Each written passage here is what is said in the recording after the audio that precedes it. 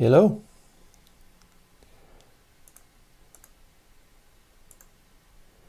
It is Chris from Airwindows, going live for another Q&A session where I can answer questions, but we're also going to be coding something.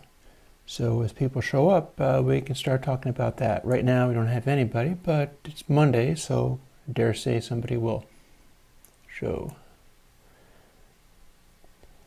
And I've got a certain amount of show and tell as well, but I was more or less focusing on doing the coding part.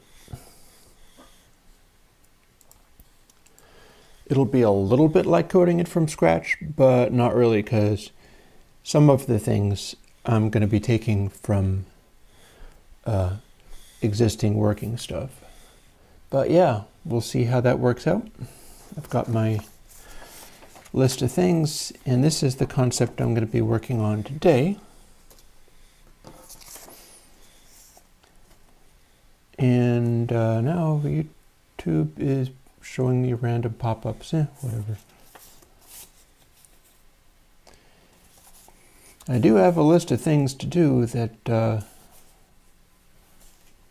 that'd be interesting to pursue.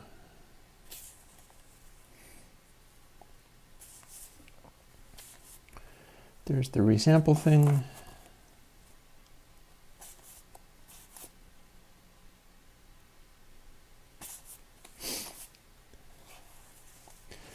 Some of the dither stuff becomes quite interesting if you consider it along the lines of reconstructing the final output and seeing what that gives you, rather than just calculating from the data coming in.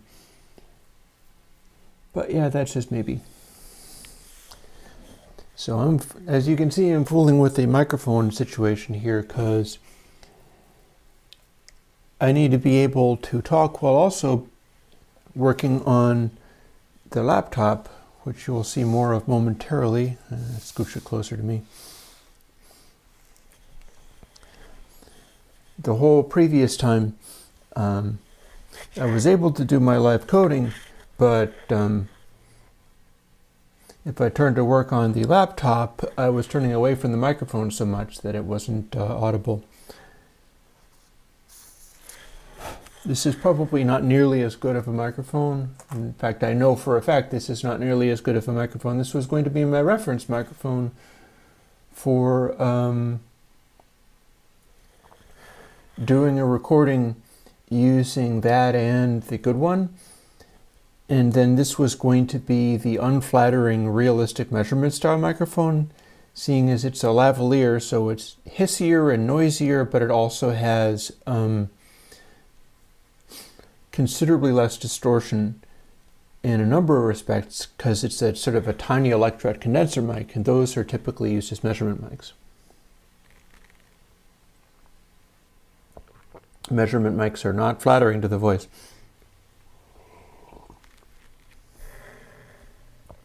I may as well leave this set up too, because this is what I'm going to be using when doing a music jam, which is going to be sometime later today, so that I can sort of cup it in my hand and talk into it. Hey, David. We're coding today, David. We're going to make a reverb. And at some point, probably not later than 3, and not later than 5, not earlier than 3, I'm going to also jam for a couple of hours with some of the new studio gear. But that's just maybe, that's for later. Right now, coding time. Boop. So here we are. Let's start from scratch.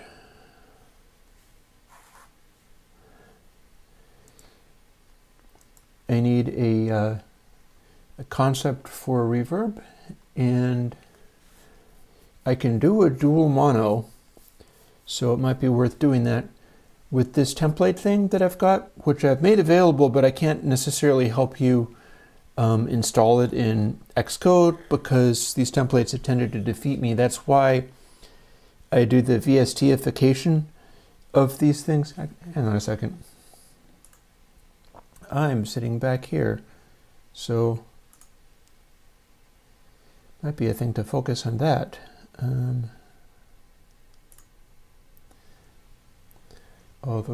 can focus on that. Also, I have some new lens things going on, so if I figure out how to turn this properly,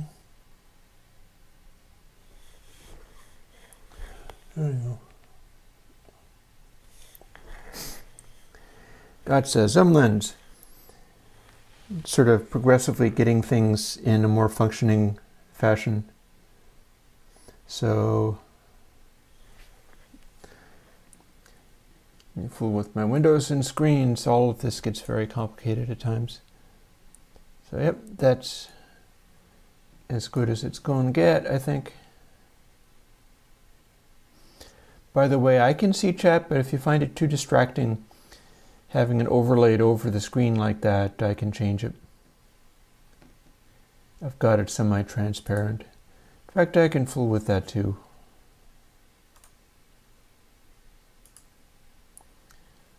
Let's fool with it. Looking at the screen.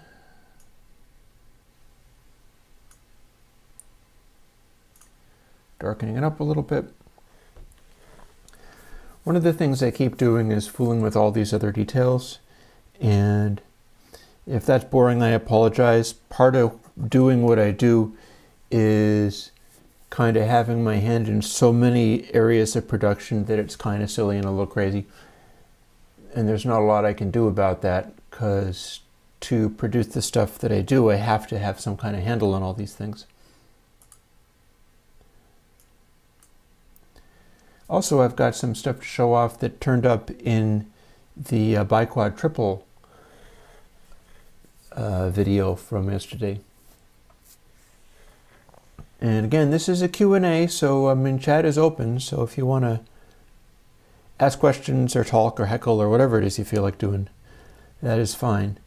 What I'll be doing for the next 2 hours or so is seeing if I can't do, let's make it a dual mono matrix reverb for now. Because the way I've got the template set up, if I turn on CocoView, that actually gives me a stereo audio unit rather than a mono one. So we'll start with this, and I'm going to call that matrix verb because that is what I'm starting out to do. And I believe it's set up so that I can build it right away and something will happen. We'll open the screen up a little bit.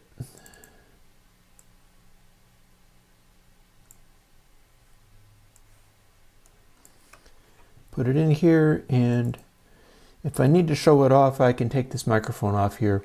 Did I check out SynthFest? No, man, I was busy doing a bunch of other things. I didn't realize that it happened. I remember getting a note from you about that.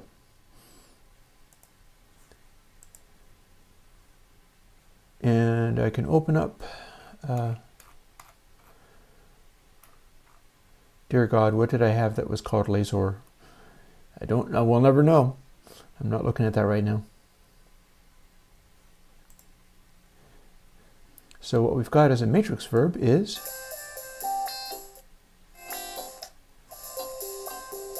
default reverb template. It builds, it runs, and there's nothing there. So what are we going to do? We're going to open up this thing, which is a little clip that will make a interpolated delay buffer. That being one of the things that I can assemble a reverb out of. And I'm probably going to dig into code for MV.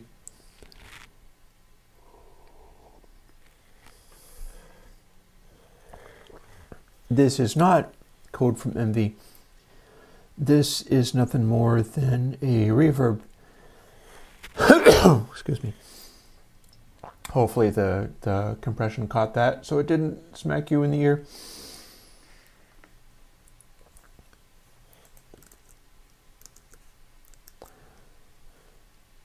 So I'll copy that, and then we'll start building it.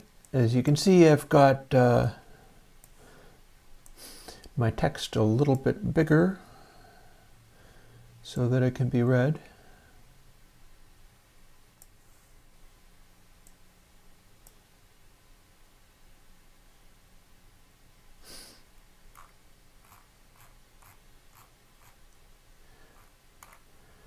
And we apparently weren't using that variable, so we know that one can get taken away. Now, if we were to paste this text right in here, we are using input sample, so it'll do something, but we haven't defined these other things yet.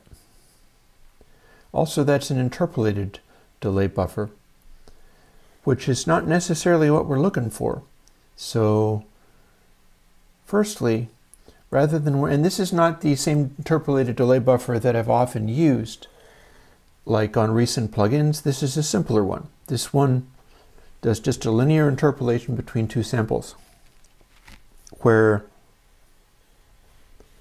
some of the other stuff that I've done is a little more complicated. It does additional samples to kind of remove that tendency to soften things that you have if you just only interpolate.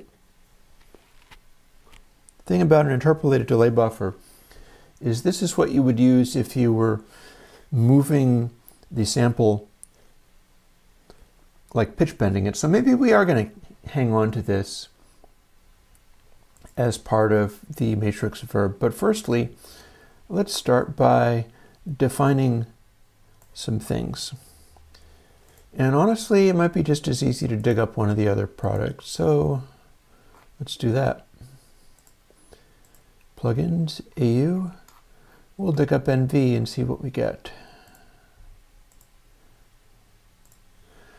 Here's our classic MV. And this is made using a big pile of delays. So one thing we can do, and this is some form of darkening function. We're not going to worry about that so much, but we might need these. So let's start by just grabbing a pile of stuff. In fact, let's start by just grabbing literally everything out of here. Ideally, remember to put it back once we're done, but for the time being, this can get us off and running real quick. This is also known as like Stack Overflow mongering or copy-paste programming. The criticism here is you're just copying stuff and making it do things without understanding what it does. In a sense, that's what I'm doing, and in a sense, it's not, because this is also a head start on changing stuff, and I find it's easier to delete stuff that's functioning rather than sort of think it all out and code it all up from scratch. For instance, I need to make things like, as you can see, MV is made all out of all-pass filters. But if I am defining delays and things, I can start from here, paste that in there. Somebody was also asking me about making the floating point dithering come out differently for every single instance of a plugin.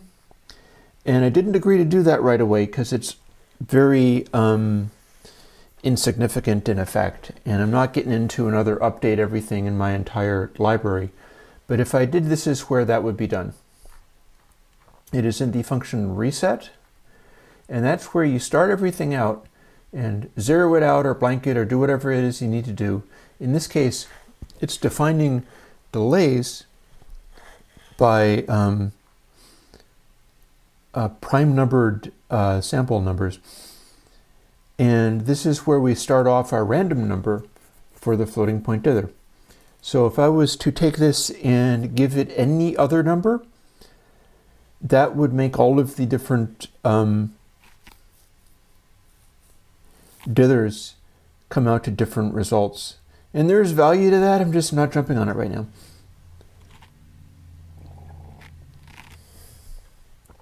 There's also some concern of, like, I can do things like the function get sample rate, but I'm not sure where I can do that, or whether I can invoke it somewhere like here, or whether I can call another thing that'll give me a random number, or because I only need to do this once, so I can do any kind of random number, but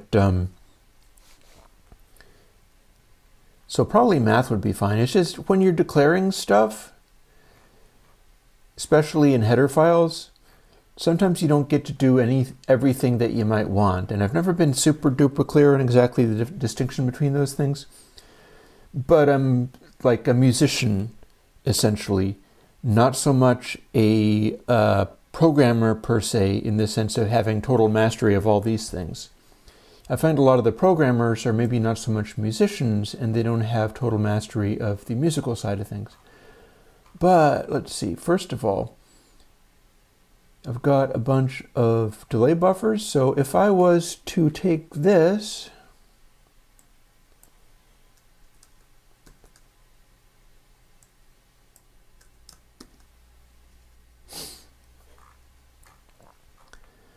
this is now a delay buffer.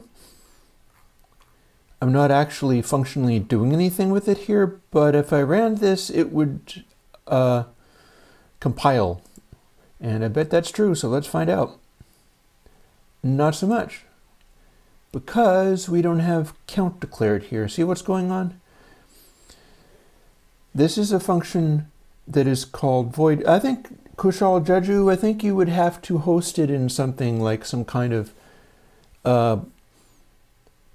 Blue Cat patchwork, or there's a variety of things where you can like wrap VST plugins, and that's what you would use. I'm not making like AAX or whatever, or RTAS. So you have to be able to wrap VST plugins, and that would probably do it, because there's not much to the Airwindows as far as being able to implement it. So let's see, and there's a question, Dusan Spasic, there is no documented boilerplate on how to first time create one simple plugin. This is partly why I put those templates up, even though I'm not great at talking people through setting up a compiler, is because I generally found no help whatsoever. I blame capitalism. I think all the other plugin manufacturers and stuff tended not to be super excited about teaching other people to do what they do. Because what if somebody made a plugin that was better than theirs and took the sales, and that would be terrible. So I don't have to care about that. So I will talk people through it as well as I can. But I did not find any boilerplate, especially for VSTs. And that's kind of shocking, but it's still kind of true. If you are programming with Juice, which is what I found a very daunting and complicated framework for making GUI plugins, there's a lot of more people doing that. And that does seem to be a community. It's just that the GUI programming stuff gets into like a very much C++ language library that I never learned. And the fact that there were people being helpful in the Juice community didn't help me, because that wasn't what I was working with and I couldn't follow what they were talking about. As far as the language library I'm using essentially C. It is technically C++, as you can tell by things like this says void matrix verb, and the 2 colons is a kind of C++ thing involving having this be a sort of class that gets to run things like process, and it's defining all of this stuff. I better put that back where it came from, or it would not run. And this ends up being a chunk that I know can like run code, so I don't need to worry about that stuff. I'm having a glance at the chat so it doesn't get past me too much. Universal human rights version of a VST developer. Maybe kinda. You know, I've got like 18 people or so here. So here, let me show you some of the other stuff that I'm building, which is along the same lines. I showed this in the biquad triple plugin. I've made some progress on building synthesizer parts for dirt cheap. Namely, this is more of that stretcher strip idea, where you build basically picture frames out of frame parts as if you would be what you would use for making canvases. And you can buy these. The old versions, you can put Eurorack modules directly in at this size. This new version, which they stopped making standard stretcher strips to the same standard, this is now slightly smaller because it's cheaper to make. Therefore, Eurorack modules fall through this gap.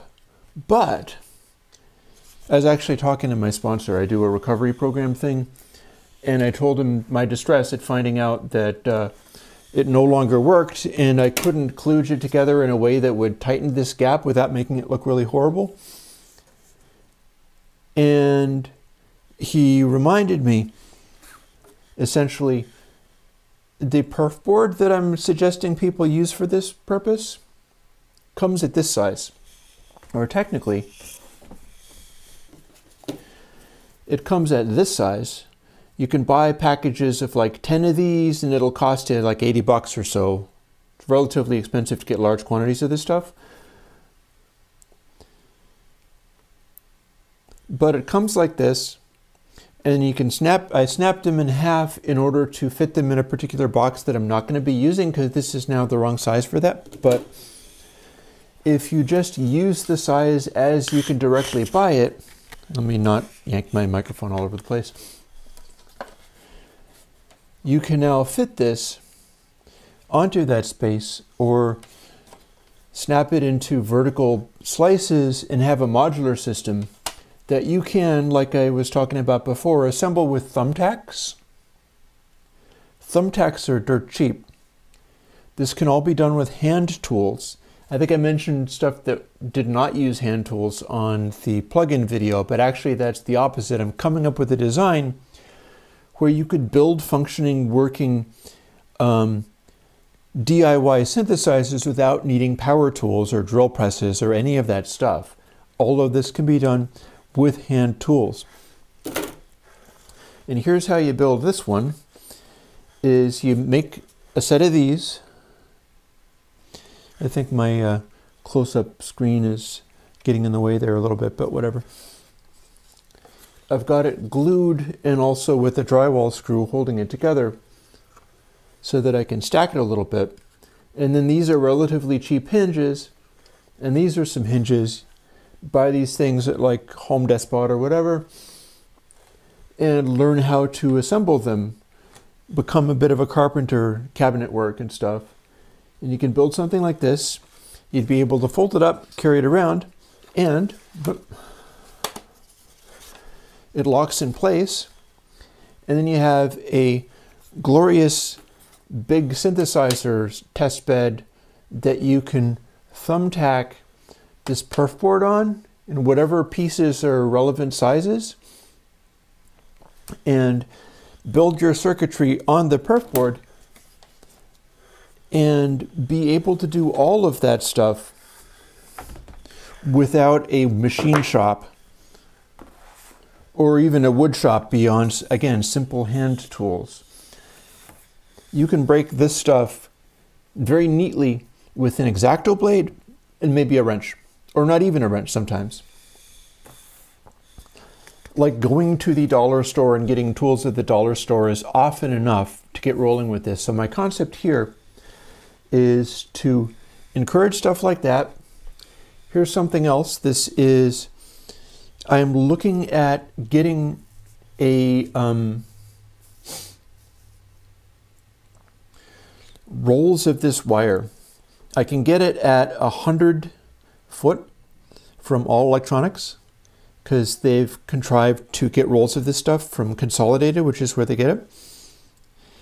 I am asking them for quotes on 1,000 foot rolls because I would like to be able to give people like $10 worth of 10 colors of wire, because this becomes your patch cables for building these things. And even using only the, like, I've got 10 little rolls of wire like this. Actually, no, I have 7. Because the purpose is being able to give you the interconnects that you don't have to spend hundreds of dollars just on the freaking cables to put stuff together. And the way I made this was taking 10 rolls of the 100-foot length, sticking them on a mic stand, and dragging them out, tying them off with some a rubber band there, stretching them out to 14 feet, which turns out to be exactly $10 worth of wire at that price, cutting them off and coiling them up. And I can send these to people for 10 bucks. If you were to buy the 100-foot rolls, then it would cost you a little over 70 bucks to get into a set of wire of all the different useful colors, so that you could set up a interesting, like, the idea with the colors is, okay, we can use black for ground, we can use white for a voltage supply, and that leaves brown, red, orange, yellow, green, blue, purple, and gray as channels. Because that's the way I've color-coded my system, is if I'm doing particular kinds of mixing or whatever, I'll often want to arrange it so that it's, okay, my bass is coming in on the blue channel. So the interconnects that I'm using for that would be blue cables. Unfortunately, buying blue cables from wholesale or whatever gets expensive. I've got a bunch of them over here. And if you design the system correctly with the right kinds of IC sockets for connectors and things like that, it's slightly fiddly, but then you can use bare 22 gauge solid core for the interconnects, which means you can patch everything together and do enormously more and start off with your 10 bucks worth of solid core. Or again, if you were going to buy it by the 100-foot length, you should go to all electronics for that, and that becomes close to 80 bucks. Or you could buy 25-foot rolls, which they also offer at all electronics, and I believe that would cost you about 28 bucks for the entire set of colors. It's just that the cost per foot goes up that way. And I'm working on being able to get people the tools that they need to do this kind of experimenting for a considerably less cost per foot, less cost of all these different things, so that you can do more from a really basic starting point. And then jump in, and maybe if you start doing that and you know that you like it and you get excited, then you're like, okay, I'm going to buy 100-foot rolls from all electronics. That's going to be 80 bucks, but I know I'm going to use it eventually, and you're off and running. Let's get back to the coding. I know people like that. So what we're doing is, and let me see, glancing over at the chat to see if there's any other questions. Doesn't look like it right now. Other than stay hydrated. Well, coffee doesn't really count as hydration, but coffee is a diuretic. It will make you less hydrated. This is what we're going to be trying to build. So I got to walk through some of the introductory stuff here. Starting, I think, with some of the code from NV. Like here is code from MV. This is how that one was made. I copied this over now, so we've got that to start with. I tried to build it, and it didn't actually build because I don't have count defined here. But we're not necessarily using that bit at the moment. And this is a MV distorts interestingly. This is the rawest form. In fact, let's copy this over too, because we're probably going to want to use that. I like running internal stages of console And that's what this is. This is making the input be a sine, and then after everything, the output is arcsine, and that is the simplest console. That's purest console. So we'll do that. And there's a gain in there. We can leave it in the same position, kind of similarly to how MV had it. Now we have a version of console running inside this already, and it'll definitely work. But we haven't done any of these all passes because we're not necessarily going to be using specifically the all pass. And how this works is, and this is the functioning MV plugin. This is the one that I'm using in that crazy rock metal song that I'm constantly doing. I really need to record new music at some point because it gets tiresome even for me, never mind everybody else, to constantly have the same demo audio going. But this is what I'm using for the reverb of that. This is the sort of Bloom style reverb thing I've got there. And it's made out of switch stage and all these all passes. I can also glance up here to see that they're all associated with A through Z. I got 26 of them.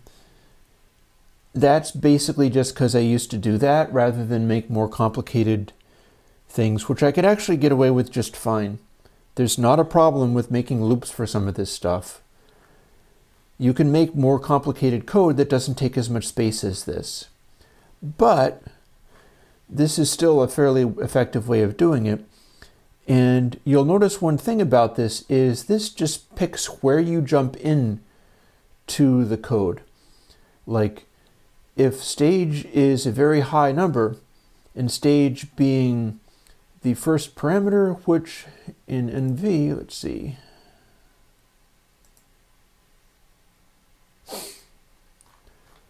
our first parameter, of course, was depth. So when you crank up the depth control, you get a larger number. It's 0 to 1. It's multiplied by 27. And it's an integer.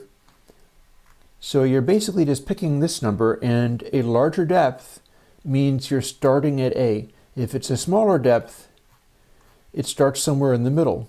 If it's a tiny depth, like 0 or 1, you get only these ones. You see that the numbers are sort of inverted. It's starting at a high number and counting down to a lower number. And there's also the lack of a particular thing in here.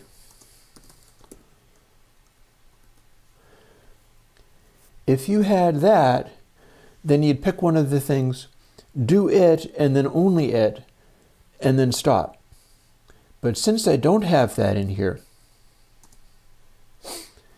when you pick one, it jumps to that point and then does everything after it. At no point does it break and jump out of the system. So that's the technique that I use to jump into something that's a pile of processing and be able to scale how much of it I'm doing. So let's start by grabbing a piece of this.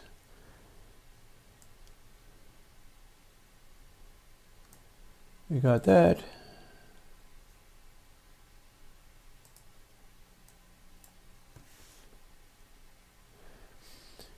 You'll see it kind of blinking there.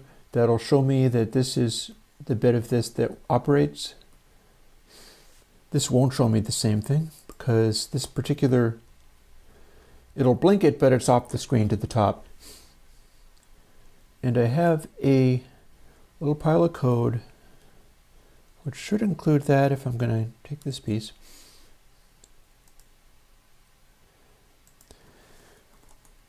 That's kind of like this area in here. It's doing something. Oh, except for I picked the wrong one. So just because this was case 1 doesn't mean that it's all pass A. In fact, that happens to be all pass Z. I was going to pick all pass A to do it with, so we'll grab this one. I'm just going to try to get something that makes a sound for starters. I'd like to get something that makes a sound like within, I don't know, another 10, 15 minutes. And one of the things I need to do for that purpose is do the part that is counting our offset position, but that's probably already happening. That's going on in here. So these filters are all running their independent timings. So let's shut that off for the moment.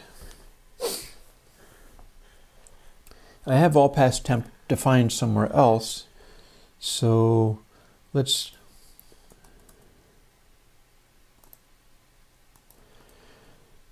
divvy this up into some separate areas.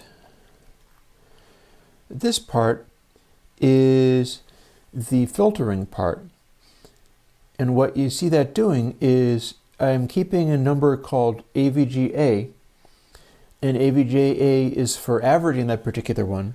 If that's engaged, what happens is I take the last sample that produced and I average it sort of on the output. That's how I kick in the darken factor for MV, is each of the little delay buffers has this in it.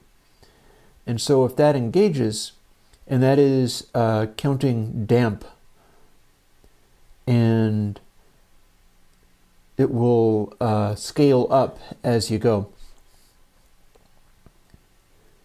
We don't need this for what we're doing right now. In fact, one thing, all we really need is the raw delay factor. So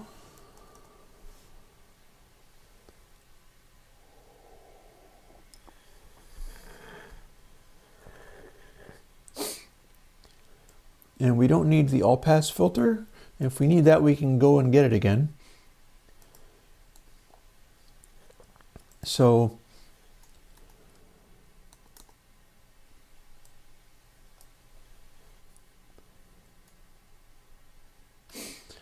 we're going to take some of these apart. Like this all pass stuff is how you make an all pass filter, but we're not concerned about that. We want to make the simplest possible delay, and then we'll start doing stuff with it.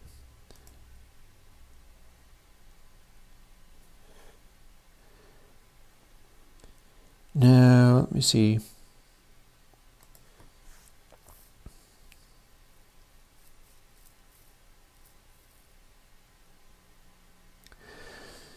We could just find out what happens. This part isn't going to work because it has this count variable in here, but this probably might. We're going to find out whether it does or not. And we don't necessarily need console in here either.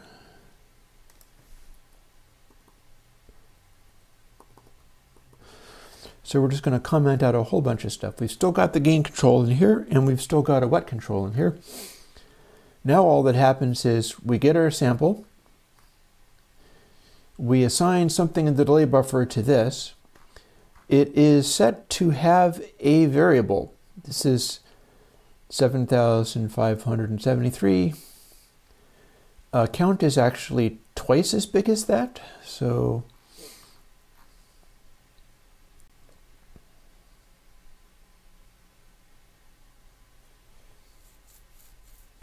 we might be able to bring some of this in a minute. Some of the stuff that I'm doing with this formulation up here is being able to use smaller delay buffers because we can do a calculation inside the delay buffer. However, this is just wrapping around, and we're using this number. We're assigning this thing to input sample, and then we're going minus minus, meaning that we're going to look at the one before it. It could also be plus plus for that matter. And if the number becomes less than 0, or it happens to have started out as larger than delay A, then we set it to immediately delay A. This is a kind of delay buffer that is not going to interpolate, so this is not what you would want for like a flanger or a chorus or something where the pitch is shifting. Up here, is what you would want for that. But let's start off by just running this. I got 3 warnings. All the warnings are is I have not set this. When it says trigraph question ignored, what that means is Matrix Verb version 8 is where you tell it what the identifying number of the plugin is. Oh, Hank has a quick question. Where do you put your dither plugins? At the end of your master chain. Always at the end of your master chain. That's where a dither plugin goes.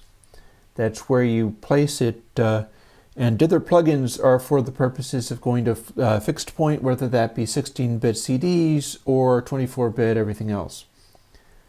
You don't actually place a dither plugin to go to other places in the mix because that's still happening in floating point. So that is strictly for the plugin developer if they wish to do. What's the good ID for Matrix Verb? MTVB, perhaps. MXVB? MXVB. I'll save that, and now I won't get those warnings. Build. No warnings. It's fine. Now when we move this over to here, excuse me.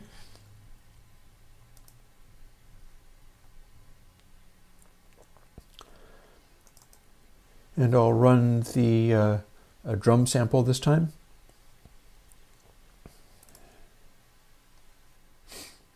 Recent effects, Matrix Verb.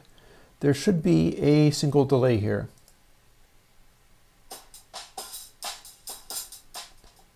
Gain is still just a gain control, but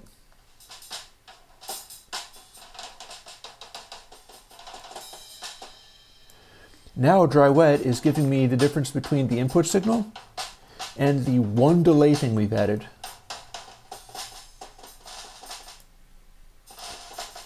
Hear that?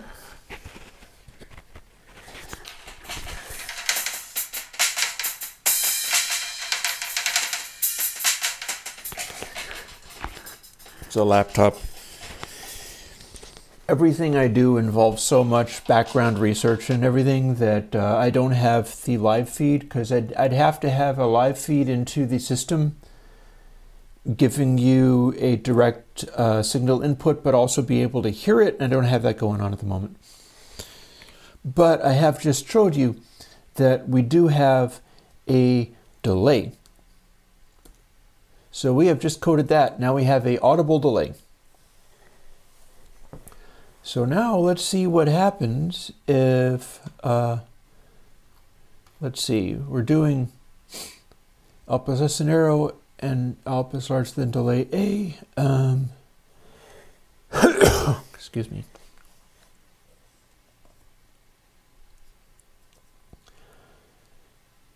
This is the same as this. So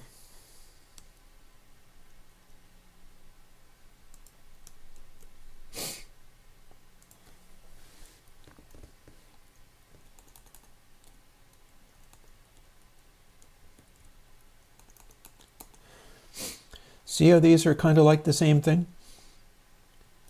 I'm assigning the input here. We're moving the delay tap. And this is either just taking the direct signal, and we'll use this again.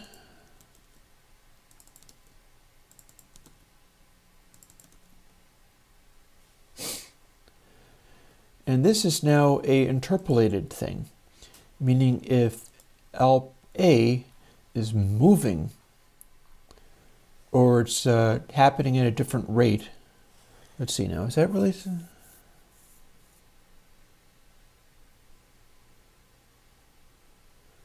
Offset is what we're concerned about here.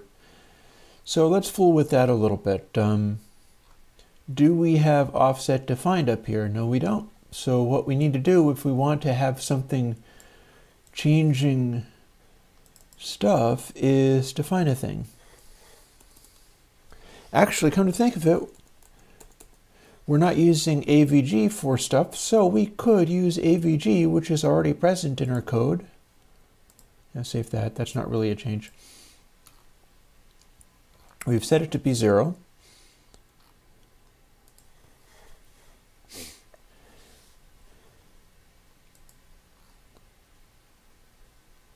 Now we've got this space here, the gain control there.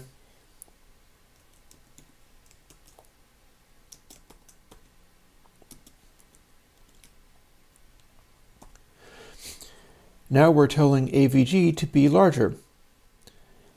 And for the time being, I think we can actually just do that.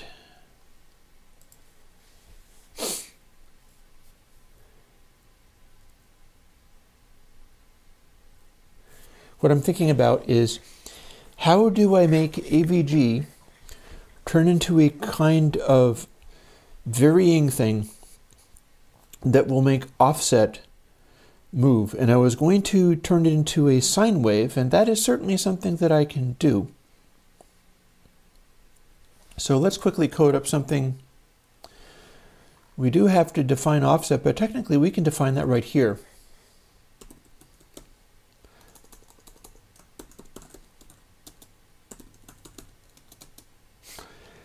Offset equals, and then once we've defined that, we'll be able to use it. And we're defining it right where we're using it, because that makes sense.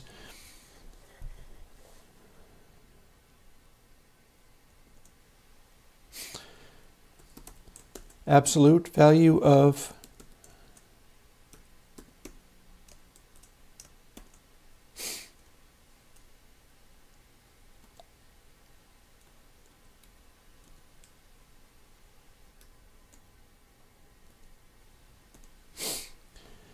a sine-like number.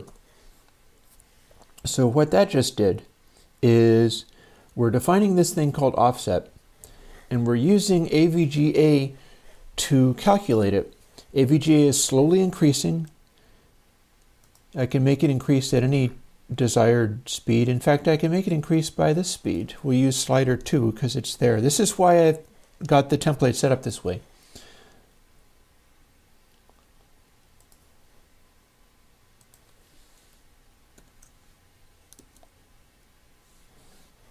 I often like to put parentheses in things when I don't like to rely upon just the precedence of the math operators. It works, but I find it confusing. You can do stuff where it's this pile of like, this is a plus, this is a times, this is divide, and control how the number comes out by knowing the precedence of the operators. And I often like to put parentheses around things just to make it really explicit, like we're doing this first. We're not doing, and this plus equals thing means whatever we've got here, we're going to add that to AVGA. Now you'll notice that there's something about AVGA that I'm not telling you, which is I'm not stopping it. Some of these things where you're making a number scale up or down or whatever, like this. If alpay, it's being minus minus, and then if it's less than 0 or larger than delay A, it becomes reset. Or if it was alpay plus plus, then you'd go, if it's larger than delay A, it would be 0 and it would start over. I'm not doing that with AVGA because if you take the sign of some really high number, the sign of a number wraps around. It just keeps on circulating. So that will produce offset, and as anybody can guess what this is going to do. What it should do is pitch modulate input sample between just the nearest samples in the delay buffer. It should soften the sound a little bit, and it's not a big enough change. It's not moving far enough in the delay buffer to really give you a sense of pitch modulation, but this is what it's doing. It's going back and forth between one sample and the next sample along. Although I will point out that, let's see, we're defining this as input sample, then we're subtracting 1, but to get the previous one in the whole entire loop. It's designed so that you just put a new one in, go one over, and that's the whole entire loop. But to make this interpolation thing work, I need to refer to the previous one and then the one beyond that, meaning this second bit here, that needs to be a minus, not a plus.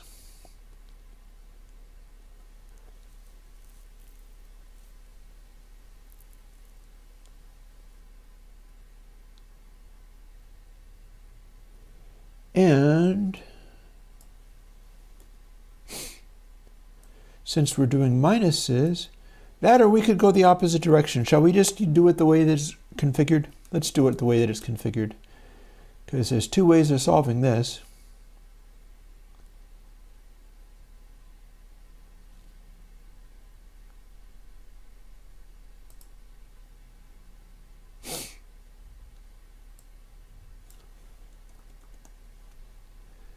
This ought to work.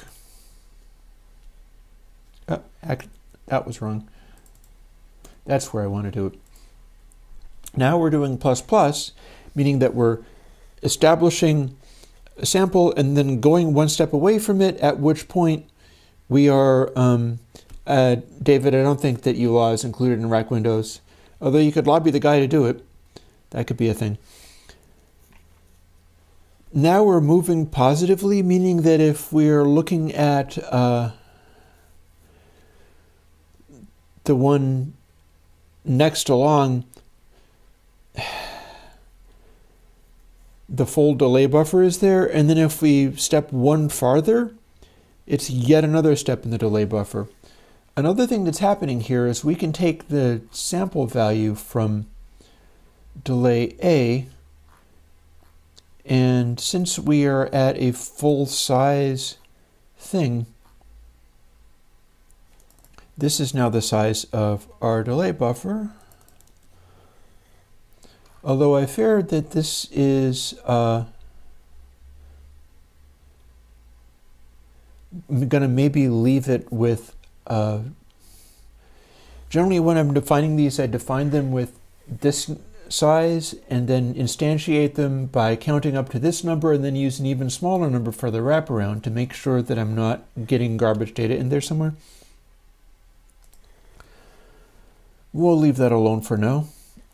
And let's see, 990 to 991. So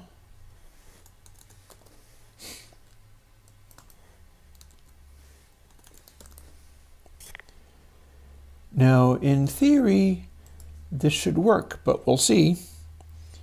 And I do have the warbling effect here, so we're going to find out whether this is functioning or not. It does build, but that doesn't mean that it's right. And this time we're going to pick a sine wave. I wonder what frequency that is, whether it's going to come across here. Nope, not on that laptop. High sine. There we go. You can hear that. So we're not going to tell whether the reverb is, the delay part is working, but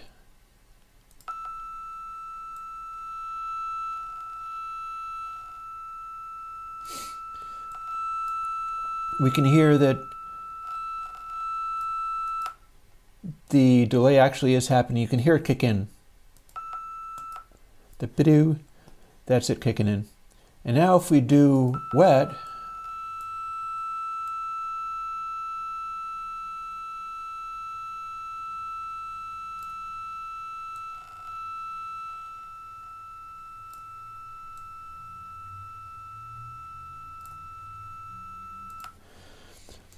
that's not sufficiently audible. So instead, let us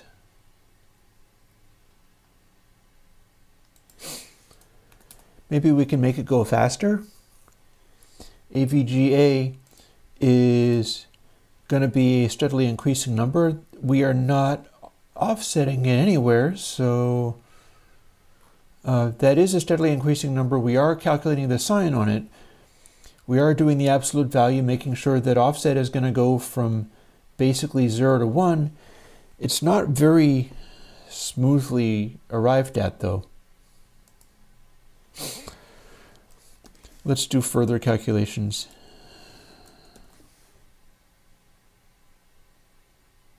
Actually, that's not where I want that parenthesis.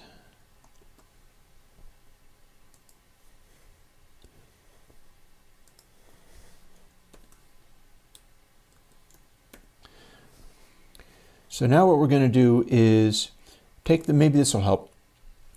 We're taking the sine value, which will be going, like the way that the thing works is you start feeding.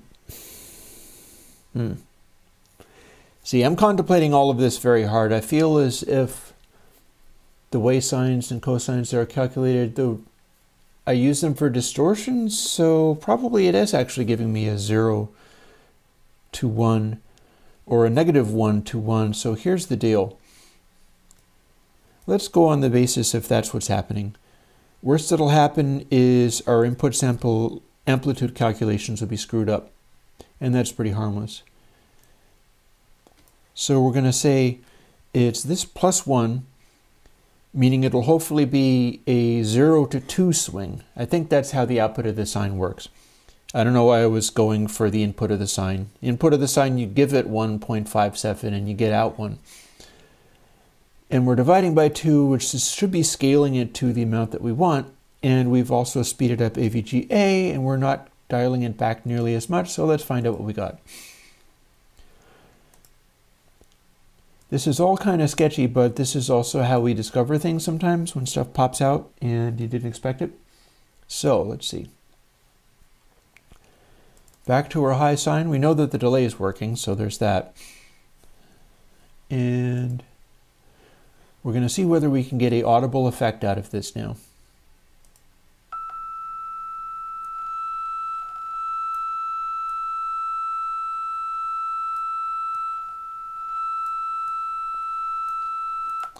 Not so much.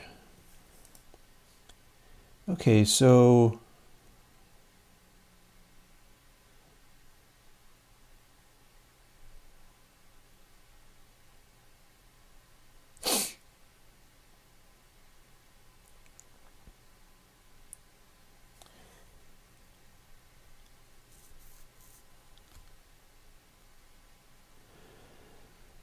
let us, I want to show you that warble. I want to show you that this is how you do the thing. So I'm going to take out this interpolating thing for the moment.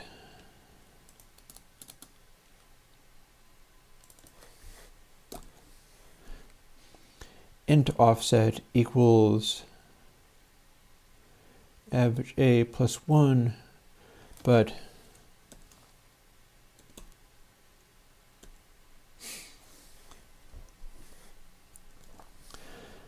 so you see what we're doing? We still have average A increasing continuously. And my statement is that when we put this into the sine, that's going to continue giving me an oscillating thing until essentially it runs out of space and wraps around, and that's still going to give me an oscillating thing. So I can kludge that and make it work. So I'm making offset be a much larger number. Hopefully it should be changing between about 0 and 600. Actually, it's going to be about 1200.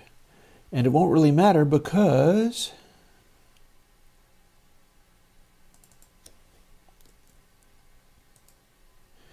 we're wrapping it around like this.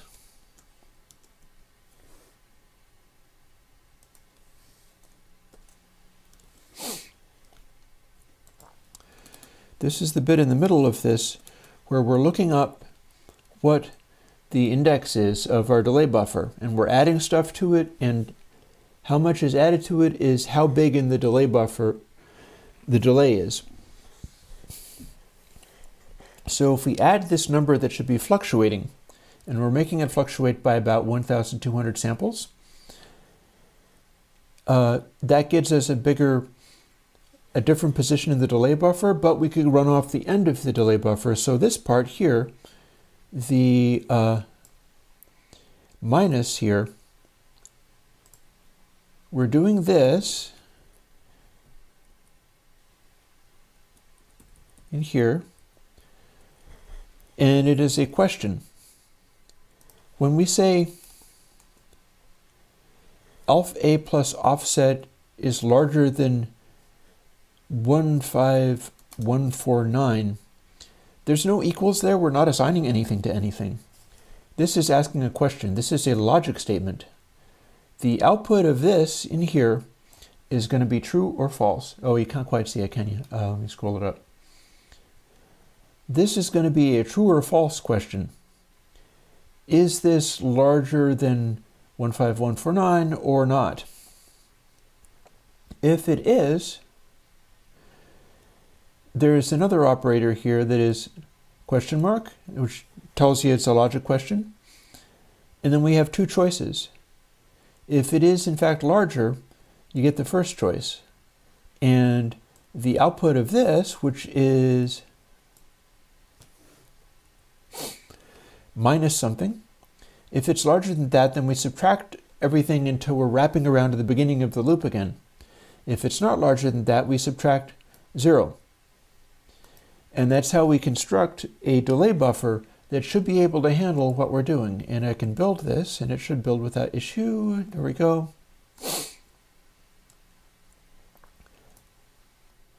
Put in components. I should get a warble out of this. I'll be a little shocked if I don't. I've just hacked it very aggressively. Hey, Joko, I was just talking about... Joko was talking about the randomizing the random starting figure of things. And I'm like, yeah, I can do that, and I'm not in a super big hurry to do it. So I'm doing this today. Matrix verb.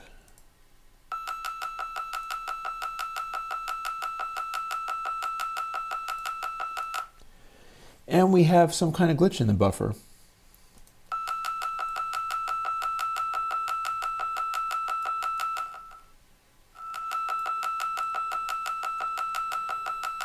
And I gotta say, it still ain't warbling the way I expected. So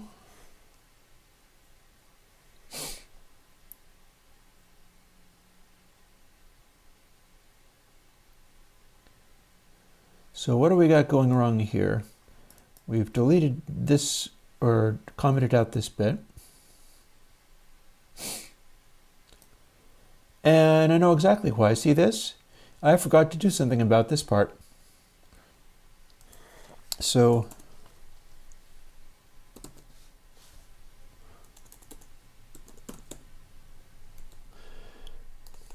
you might be able to tell why something went wrong.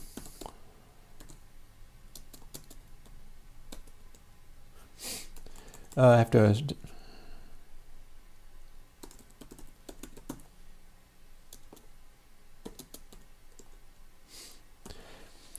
So I'll use a separate variable, and here's where I was having a problem. This offset thing might very well be working, but we also tried to multiply it by 1 minus possibly a very large number, minus 4 possibly a very large number. So we'd have to go back to offset for that to work. But let's close up some of these spaces a little bit. Having talked about them, let's see whether that helped. I'm going to try to get a warbling frequency out of this. You know, we haven't even gotten around to doing the matrix reverb, but sometimes that's what this is like.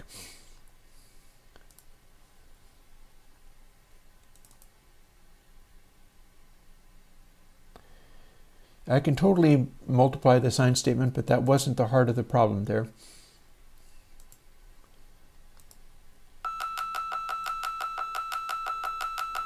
And no, that apparently... Oh, wow. That was doing ninth, not second. Second wasn't doing anything. Interesting. Where's that in the code?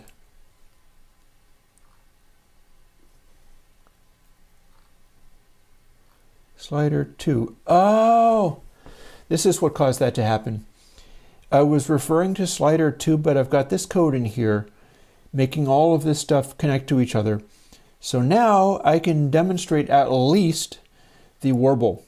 I don't even have to recode it at all. All I have to do is know that ninth was what was making it do something. There's our warble.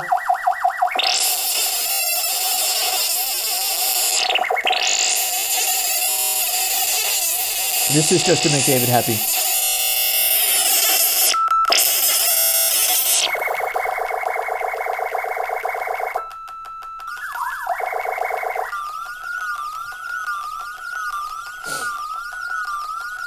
And we got fun.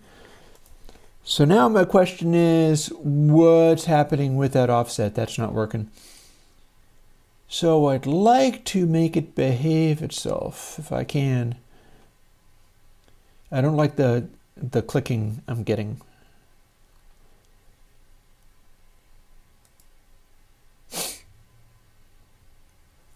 This is not a 1. I can do stuff like this. No, plugin is not done. We're doing many other things besides this. Now that I do have the warble, though, because I was just touching the wrong control for that, let's undo some of this stuff and see if we can get it happening.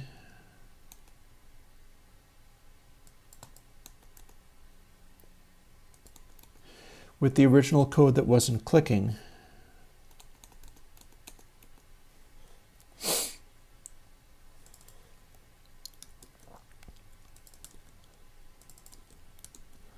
We're going to go back to this.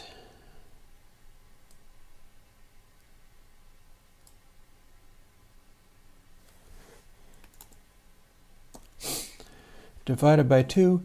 Now we have the same warble at the same speeds, which are actually quite fast. So it turns out my initial idea was correct. I can slow it right down. But now we're warbling only between these two samples, which are hopefully not smashing the buffer up and causing problems. No, that's not greatest VST ever, honestly, guys. It's seriously not. I can make you crazy stuff, though. Unused variable, remove this. I don't care. Let's ignore that for the moment. Doop. And now that we know that it is the last slider to use for this,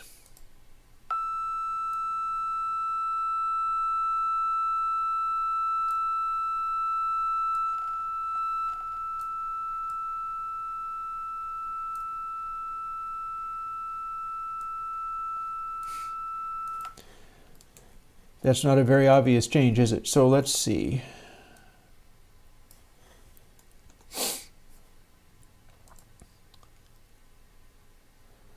Sine average A spread. That part was working.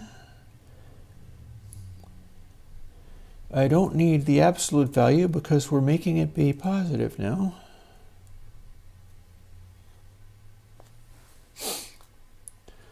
So we're going to simplify this a little bit. Sine average A should still be modulating.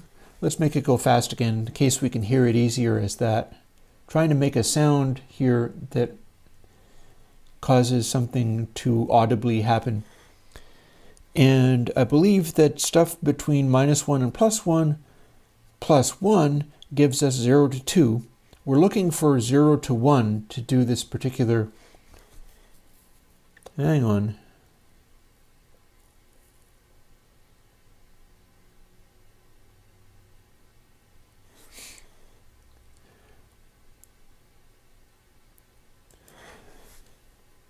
This interpolation thing is capable of scaling stuff itself. Well, let's see where we get with it for the starters. But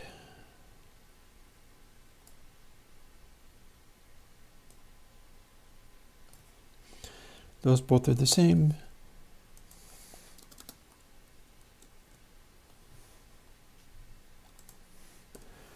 putting that aside and doing the same thing here. Now we have comparing 1 minus offset or just offset. So now that should be just an interpolation. I had it set up in such a way that it was actually able to handle a larger offset, but the offset was giving me clicks and issues, so let's not deal with that. Build succeeded because we haven't done anything sufficiently bad to break it yet. Let's see whether we can make some kind of warble or noise happen out of this now.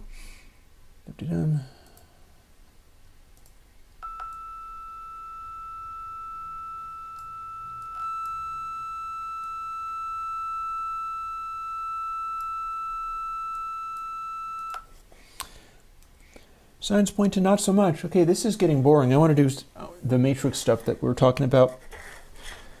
Sometimes you wind up just grinding your face in the dirt over this kind of stuff endlessly. And although,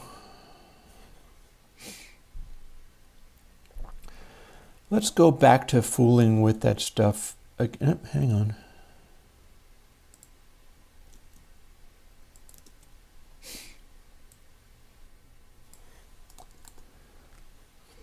We'll go back to that. It wasn't actually doing anything bad right then. The whole purpose of it is, as your frequency gradually increases,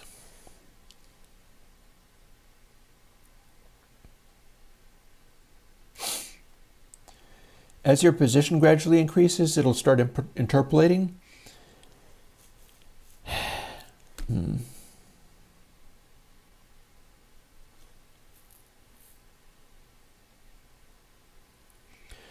So that once you're at one extreme, it's a little complicated to explain. Save.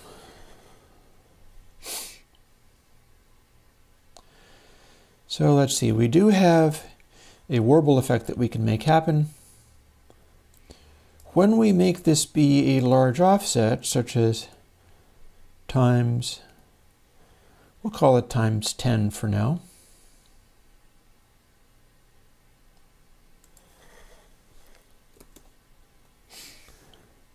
We're not going to use int.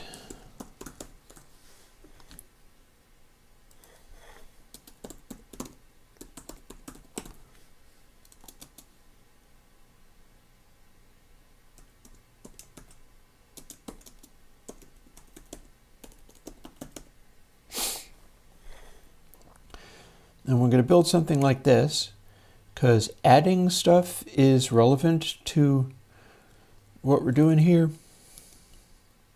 And then we're replacing this with the one that's been incremented.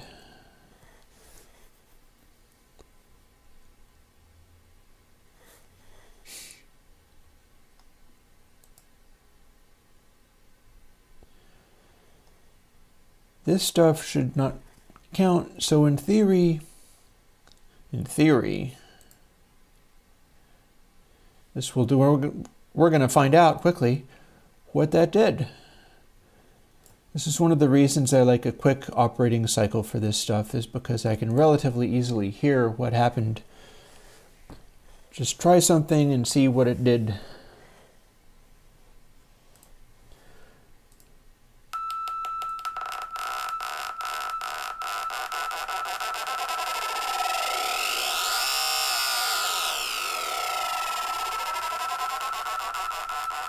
Okay, that's fun.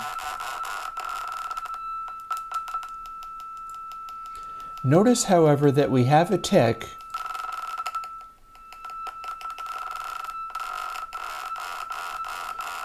and it is not connected to the speed of the vibrato.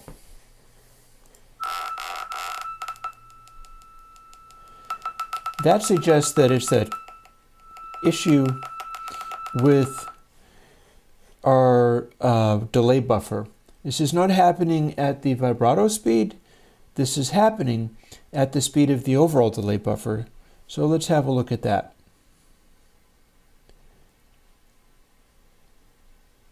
we're calculating like this. Oh, I think I see what's going on.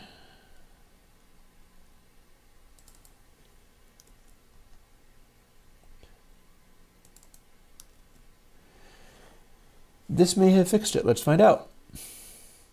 See how we're counting up to a buffer that size? If outpay is less than 0 or outpay is larger than what actually was half the delay buffer, we were resetting it. I think that was confusing things. Let's find out if we made it better. Compiling, building, replacing.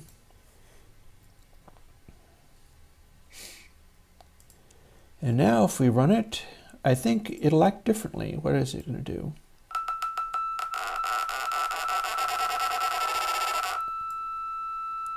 I lied. That's not actually what it is.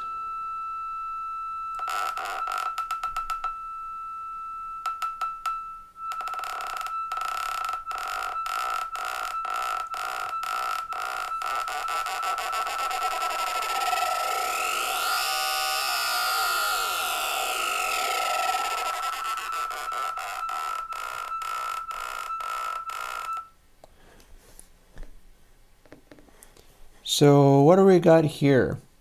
We got a weirdness that is now behaving as if it is acting strange around this offset filtering thing. So what shall we do? We will get rid of this sine stuff and instead EVGA is being incremented, so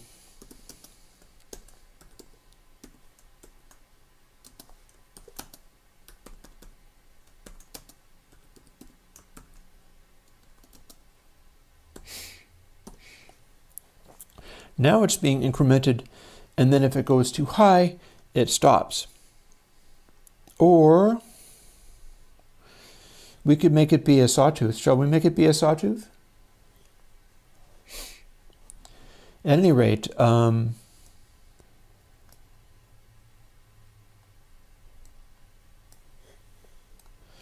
we're also not concerned with the, let's see what we have as a ramp. Or maybe not. Maybe that's actually not a good idea.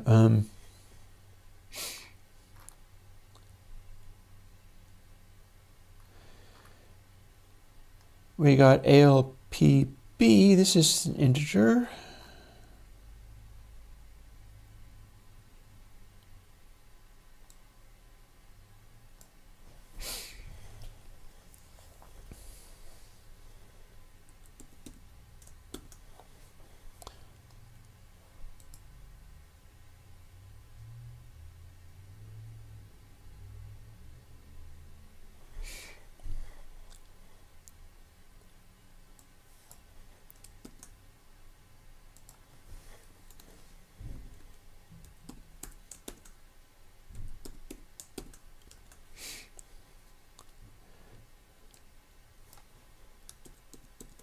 This is a little kludgy, but should work.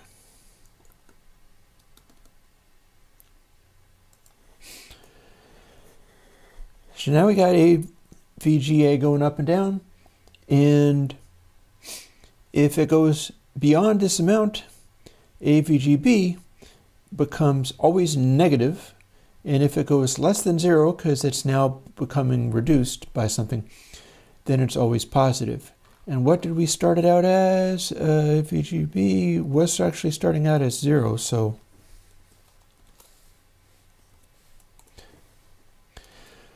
we've got this kicking around and we know that it's a persistent variable, so we will just use it. And that should give us a ramp wave. The delay portion will go up and down. And working variable is where we offset in our buffer. And working variable is going to be our counter, but going up and down. We can also count ALPA differently, but ALPA is actually an integer, so there's only so much flexibility we have there. Matrix verb. I really need to build the matrix verb part of this soon. because we haven't gotten into doing it at all, and it's 12:20 already.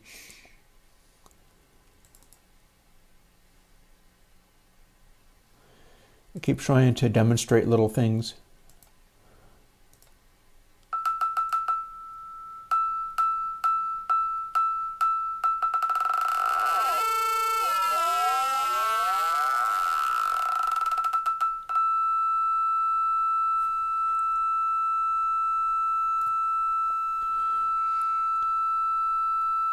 Now we have this slowly moving.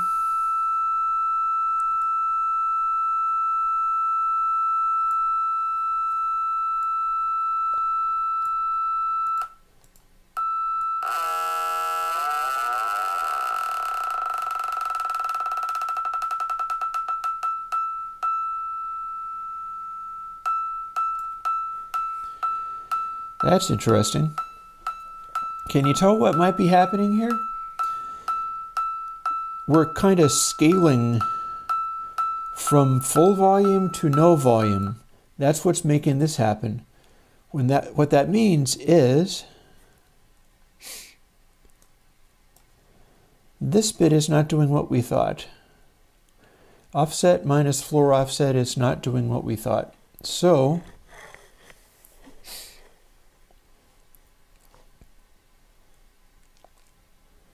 possibly because, see our problem?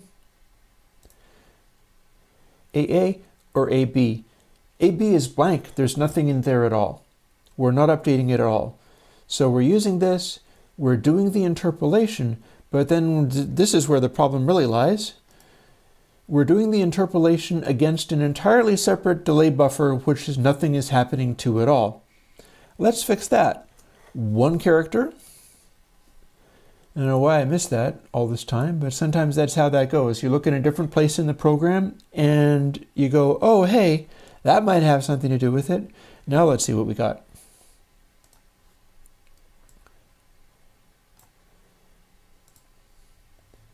Having done that, we could probably go back to the sine wave thing or the warbling thing and see what we can get out of there. Now,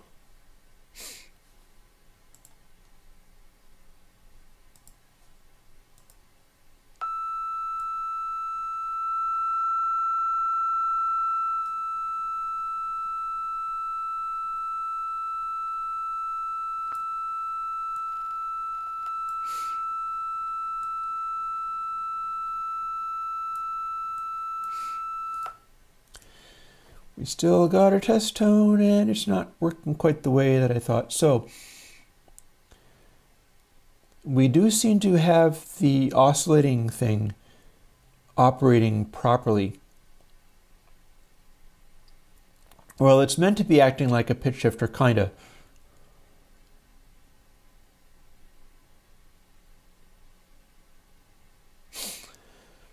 So working variable up A plus offset. Technically that means I could be putting this in here kind of like I had before, because that didn't turn out to be the problem. All I have to do is be able to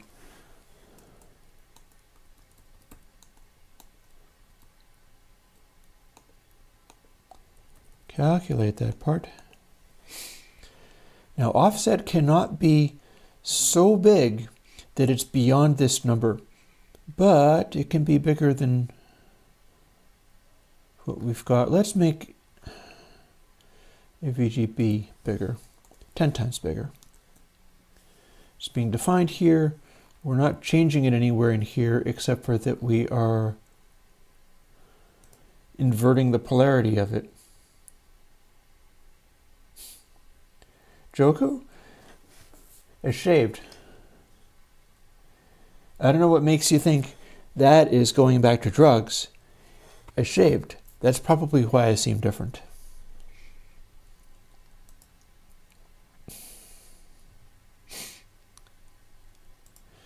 Honestly, I don't know whether...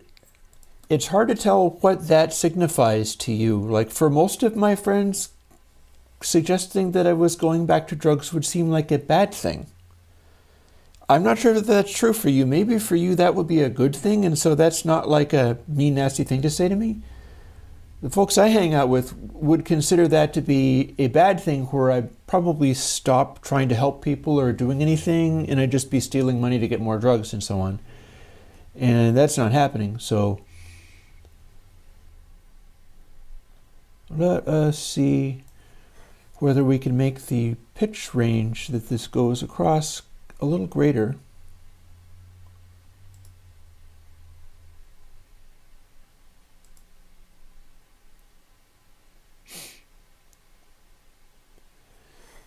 Offset equals AGBA. Wait, let's double check. Yep, that is a floating point number.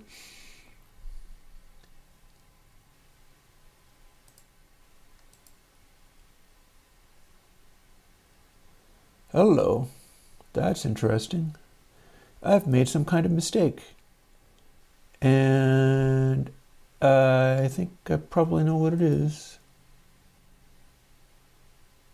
Oh, yeah, because offset is a floating point number. What I'm going to want is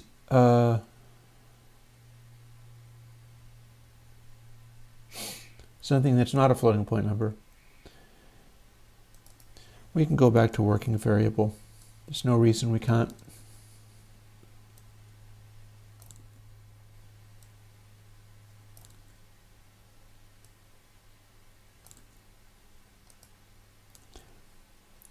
Honestly, if I went back to drugs, guys, I'd stop doing plugins and I'd just be sitting around doing drugs. That's what it was like when I was doing them. So doesn't work in a particularly useful way for me. Particularly if I was frustrated, like with this stuff. Let's see where we stand with this. Again with the sine wave. Effects.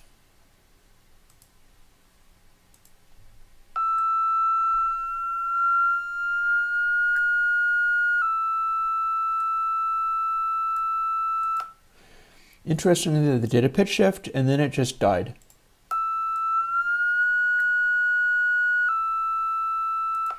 I'm not quite sure why that is. But we are getting a result, so there's that. Why don't we ramp this way up then? I think we're moving too slowly.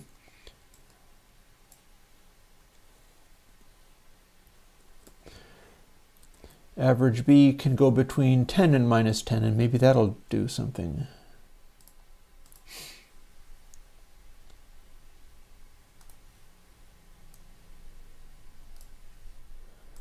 And we're super not getting around to making the matrix reverb, but maybe we'll just have to come back to that. Do that next week or something.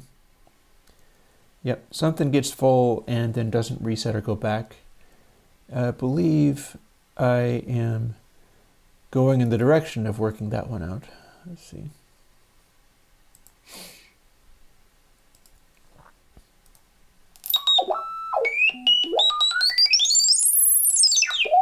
There you go, another fun one.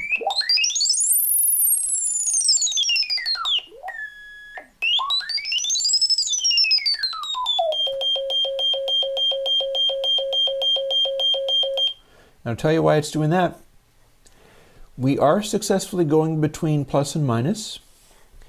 It is successfully tracking back and forth, in fact, quite neatly.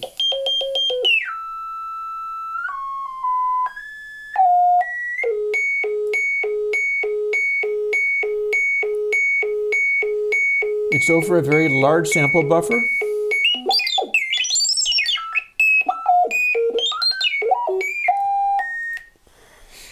And since it's such a large sample buffer, it's able to resample this sine wave, this test tone. So we're getting an interpolated, neatly handled there is some aliasing in there, but we are getting a pitch change. But this is a ramp wave. It's only going up or going down. So the end result of the pitch for changing the buffer at continuous speeds is not a vibrato. It's an oscillation between two pitches. Therefore, see, here's where things get really interesting. I can use a smaller number for this. Actually, therefore, we can go back to a quite earlier thing.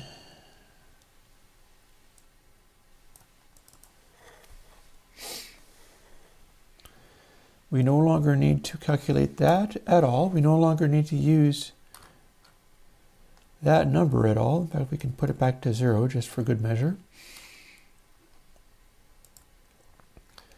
And average A is now just increasing, so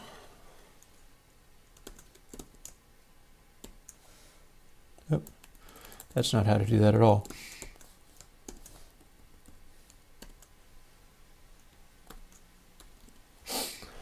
Offset equals sine average A plus 1. And then we're going to throw in some parentheses just so that we know what the scope of this is, and, oh wait, not divide, times. Now we should have a vibrato over quite a large range. It doesn't have to be though, because tell you what, let's get rid of this silliness. It's going to start complaining that some of these variables are not used. That's fine. We don't care about that. So instead of manipulating slider 9, we're going to manipulate slider 2, and we're going to scale it by slider 3.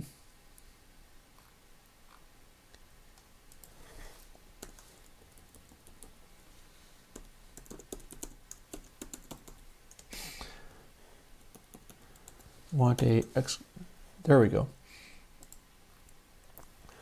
Therefore, if slider 3 is at 0, there will be no effect. If slider 3 is at max, there will be a big effect. And this should give us our variables the way we need them. And again, 18 warnings, that's because we didn't use these. That's why I had that line in there where they all referred to each other. Now,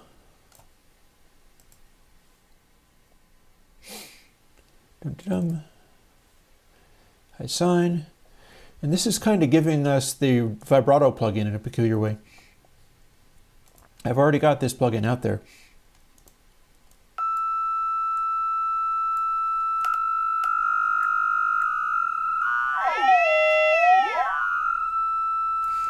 There we go.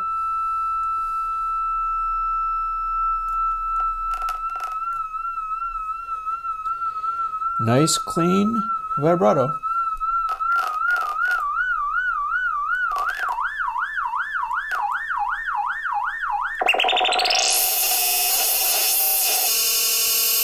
And this is aliasing.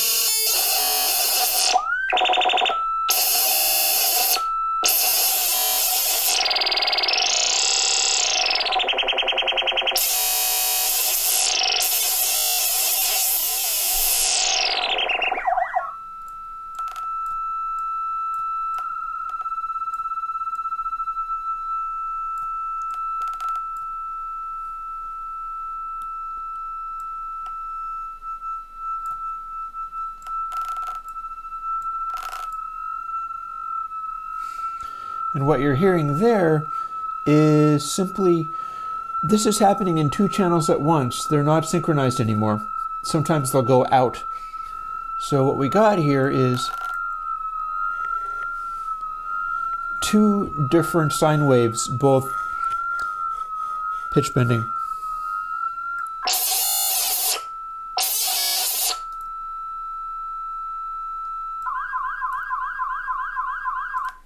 Good fun.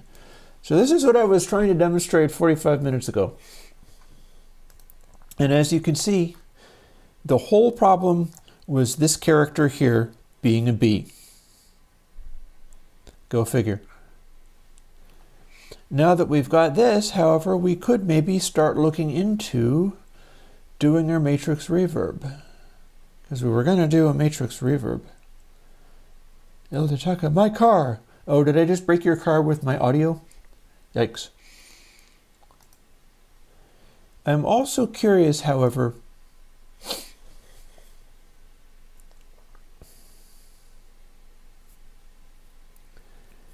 I guess that's not so much of a... I don't think I ever had anything that was only going to modulate by one sample. You could do that, but I don't think I chose to do that. So let's do something else. Let's do the matrix reverb thing, and let's see how quickly we can do that, because it's 12:30. I was going to do about 2 hours of this. Mind you, you can go longer than that sometimes, but I'm not sure that I'm down with that.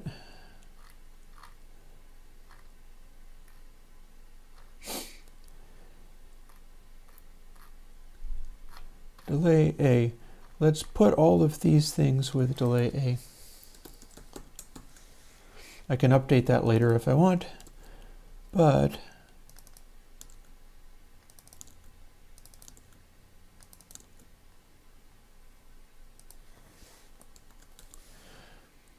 and having done this, I am going to quickly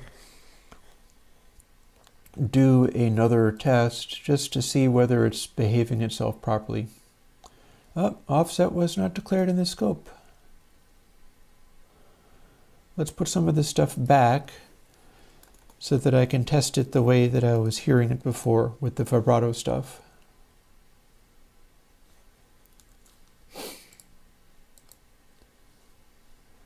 I think that will help me hear whether this latest change that I've done. It'll be over a smaller space, but I've just changed it in such a way that I can start making multiple units of this. And maybe that would be fun, to make multiple units of this and have them all go at once. I'll show you what that sounds like too, but then I'll turn it into a matrix reverb. So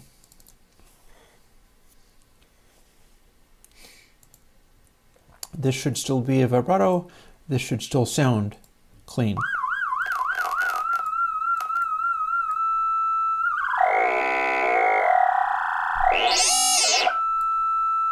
I call that reasonably clean. Some aliasing, but I'm listening for nasty clicks. Here's another example of how you do that. This is a sine wave that is much lower. I don't even need to have headphones for this. It's making a sine.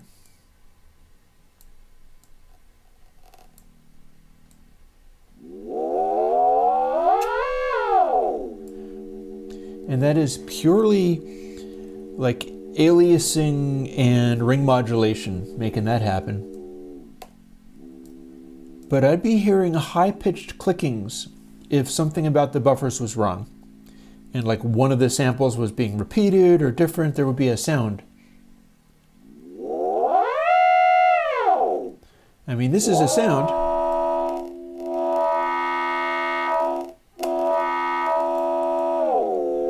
I would also point out you can do stuff like this with the synthesizers. Like I have dope for A110-4 VCOs over there. Those are sine wave VCOs. They can do this too. You tell one of them to modulate the other one and you start getting all these sounds.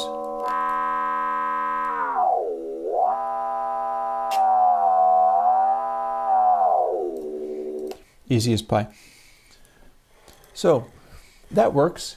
Now let's do something else. Let's start making 4 of these. Firstly, I'm going to copy this out.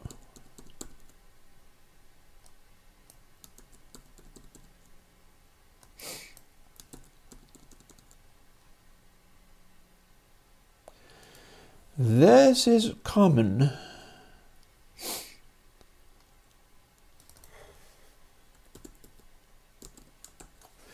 This is being modified. Actually, hang on. There's a better way of doing this. Check this out. Edit all in scope. There.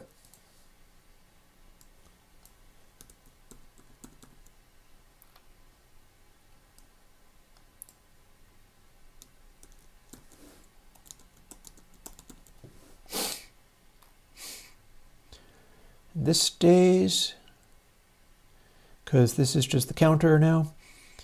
Now we have 4 of them. Now let's tell the 4 of them to be different instances.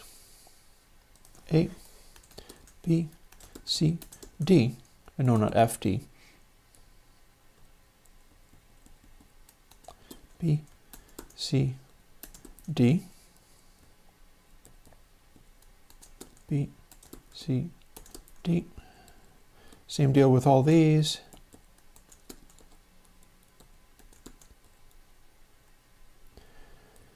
Because note there's a difference here.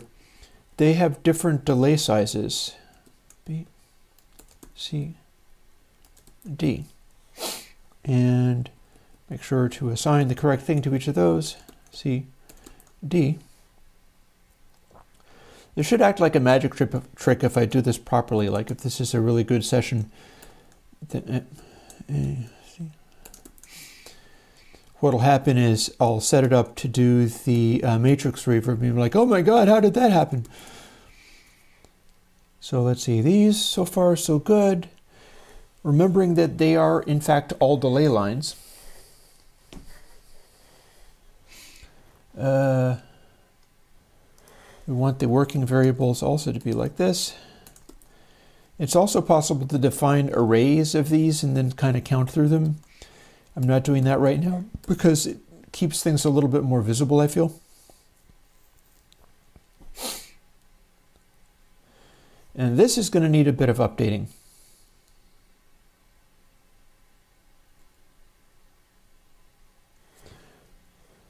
But I'll worry about that in a minute.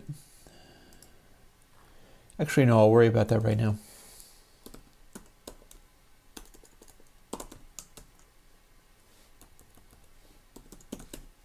Hang on.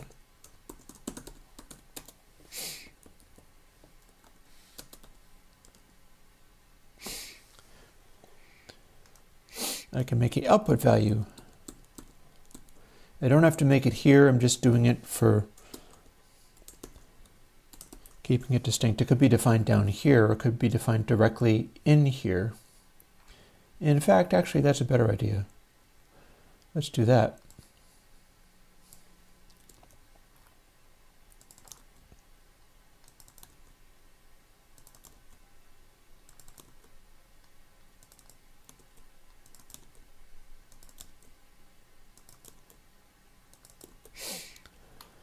Then I can take these away. And now what we're going to do is, this is getting closer and closer to the matrix reverb thing. Yeah, LQ2, I'm probably going to be refactoring it. But now we update these things. All this A stuff is relevant, but these all go to B.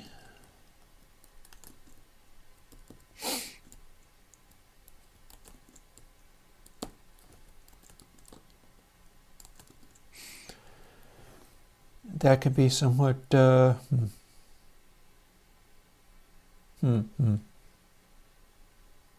I think that's still relevant.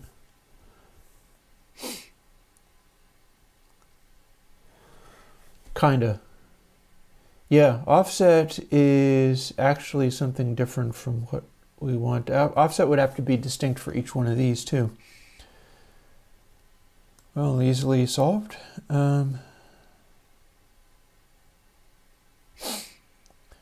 Or maybe it doesn't even matter. See, offset is a given number. Working A is always going to be relative to these integer numbers, so technically this will still work, I'm fine. I've got offset minus 4 offset, and that's interpolating, but it's going to be able to calculate off of basically just what offset is, because that's shared among all of them. So if offset is like 0.1, meaning that all of the little delay taps are 0.1 over, it'll do the same interpolation each time. That's not necessarily something I'm going to want to keep, but it's not going to break anything now. So we're going to charge ahead. B, working B, delay B. You could, assuming you had only the capital letter for all of those things. In fact, come to think of it, check this out. This is a neat thing in this version of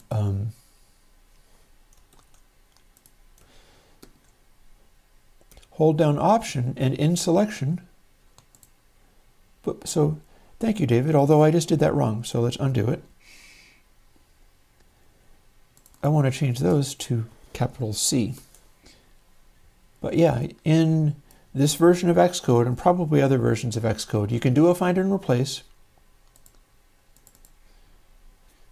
You can define it like this, and then if you hold down Option, it lets you do stuff in Selection, and that's what I'd be wanting. So, out C here, and then select this, and capital D, hold down Option, in Selection, and boop. Thanks, David. Good point. I don't even need to do a text editor because I can find and replace within a selection, and that's what I really needed. That saved me a bit of time. Cool beans. Well done. Well done, soldier. Now we have 4 separate outputs. So for now,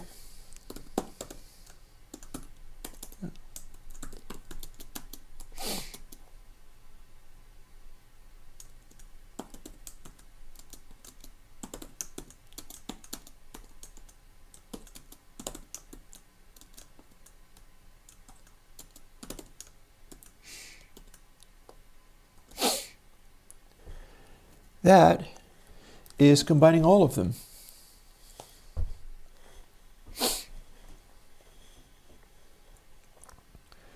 And it's an interesting thing having to do with the matrix math here that we'll get to later. But for now, input sample equals all these outputs. Now let's hear what we got.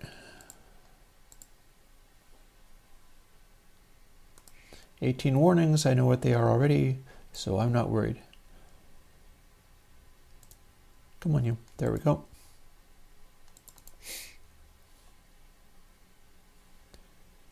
Here's a sign. This is the low frequency sign, so let's actually go back to the high frequency sign. And we have 4 different delays, all with the same behaviors. So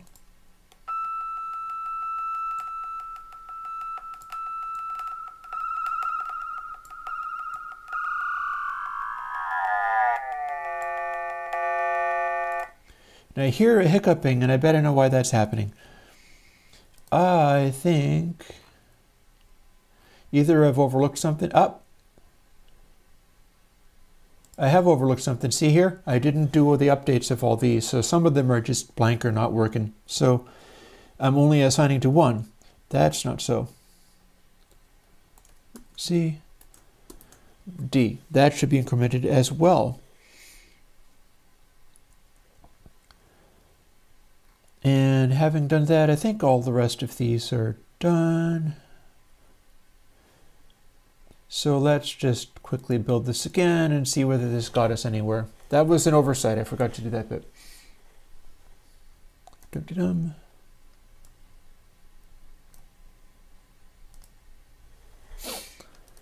High sign. Now what do we got? I'll go back to the drums too so you can hear that. High sign.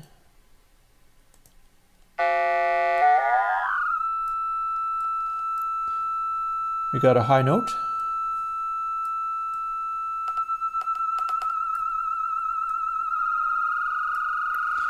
And they appear to all be oscillating at the same speed.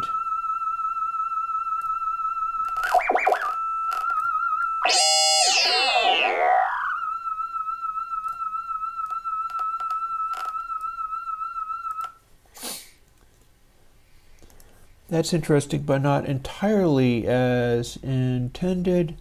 Actually, let's take a moment and fire up the drum rig, see if we can at least hear the different echoes. Because the signs were all matching.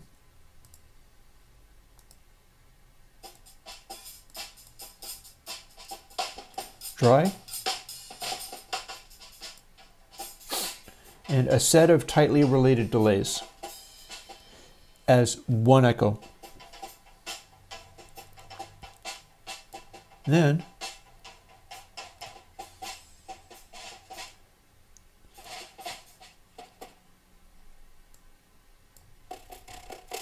we can start only of A is getting incremented. So that's kind of cool, but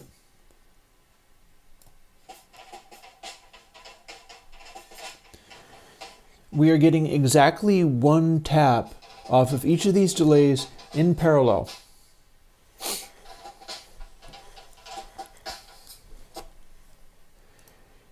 Here's where something else happens.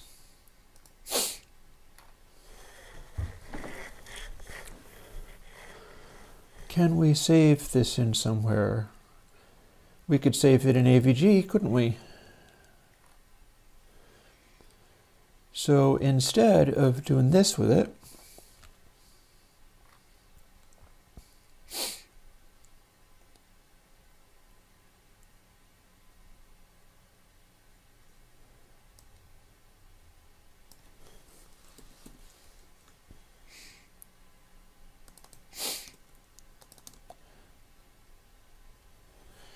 we're going to keep it, not have to define these.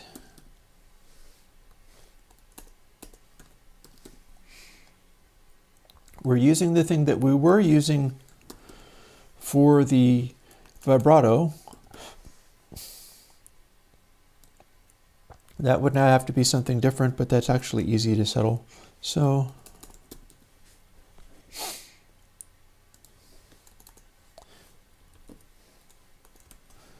we can use AVG-Z for that. Doesn't really matter, just as long as it's anything we're not using. And we can cut back the offset a little bit. We're not. And figuring out how this is. So 0.1, that can be smaller. Range can be smaller. We're doing AVG-Z each time, so that's fine, and that only happens here. In fact, we can move this up to where this is so that it's a nice tidy little area. We've now got this.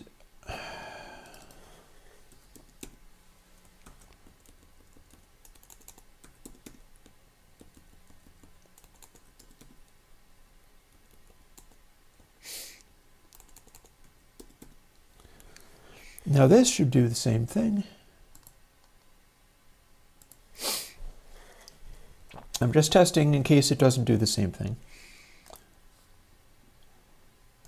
It's 12:52. I have promised you a reverb or something much like one within a limited period of time. We're going to see how close we can get to that goal.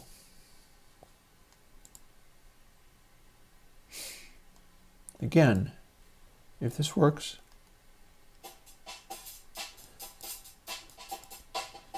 yeah, you can hear raw, 4 little delay taps.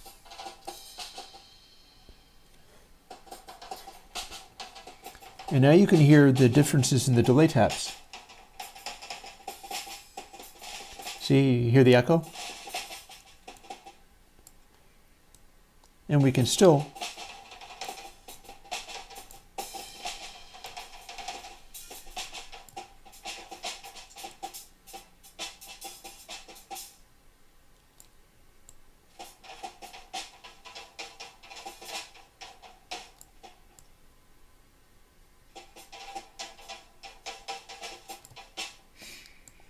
This is me trying to listen for the vibrato. There it is.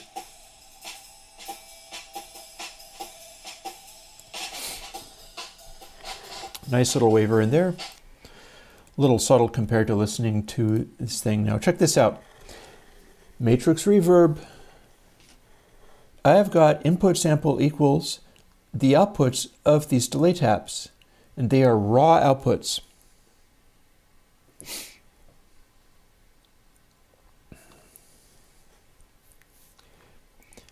If I use some of these other things, like say,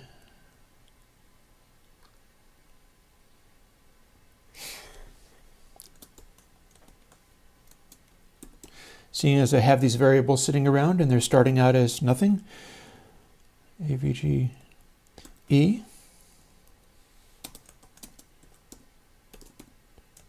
F,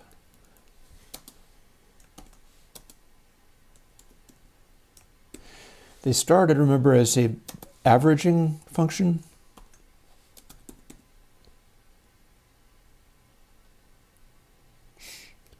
EFGH just happen to be different numbers. If I run this right now, nothing will happen because we've defined these as 0 or they're not being changed. But if we define one of them as DE,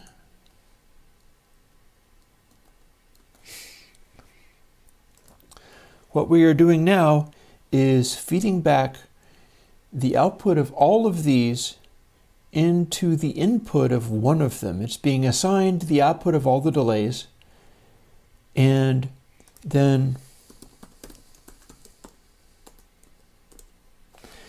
actually, you know what, we can copy this out and not have to worry about retyping it.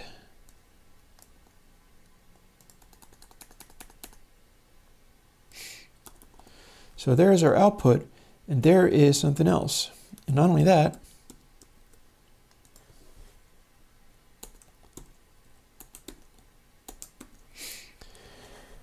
that is 100% feedback, so it should do something terrible. Let's find out.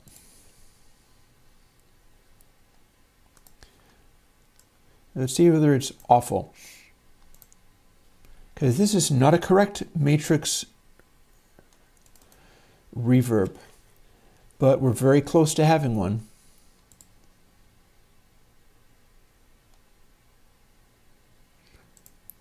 If we do this,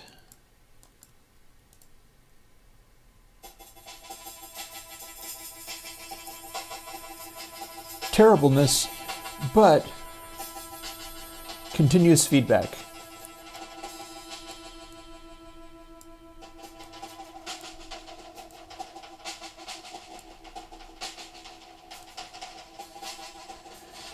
So can you hear how this is going in a reverb direction?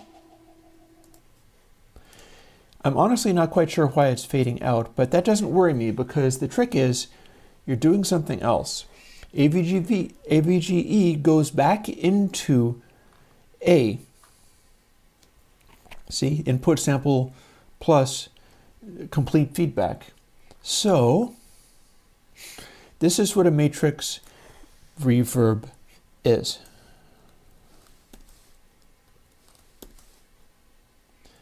Hang on.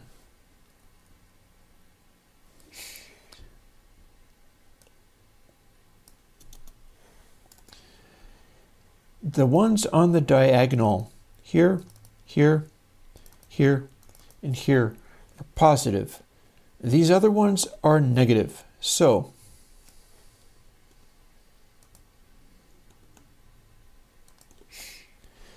AVGA minus B, C, and D, or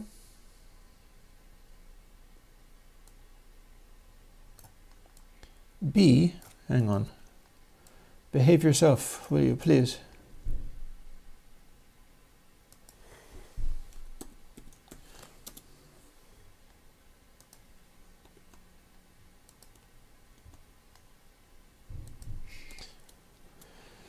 B gets fed back B minus A and C and D.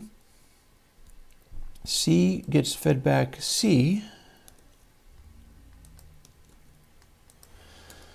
Fumbling a little bit through all of this, but no matter. Minus A and B and D.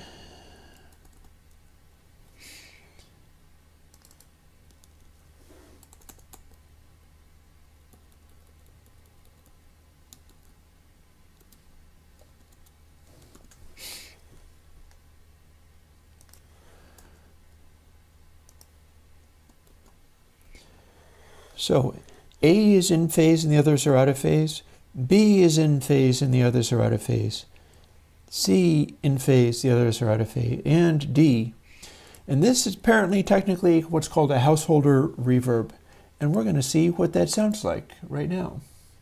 at exactly 1 o'clock in the afternoon. And then input sample is all of those in parallel. Pretty much this, actually, no, none of those are quite the same again, but so we're taking the output and having it be like that. So did I remember to build this? Let's build this.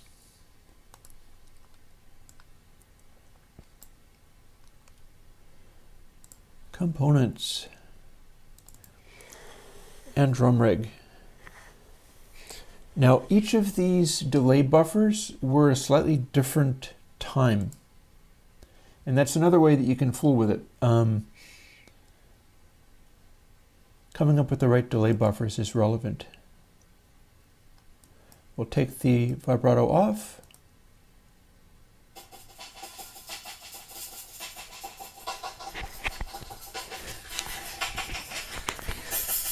Householder reverb.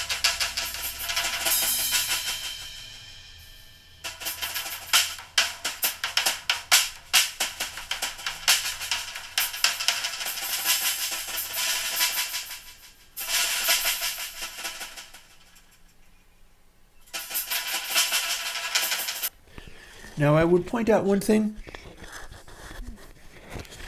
These reverb delay times are probably greater than we need. So what we're going to do is go and fool with that while we're at it. And I believe I can use delay A. Yep, delay A, B, C, and D are the numbers we're going to want to refer to. So let's quickly take those and replace them with Z, Y,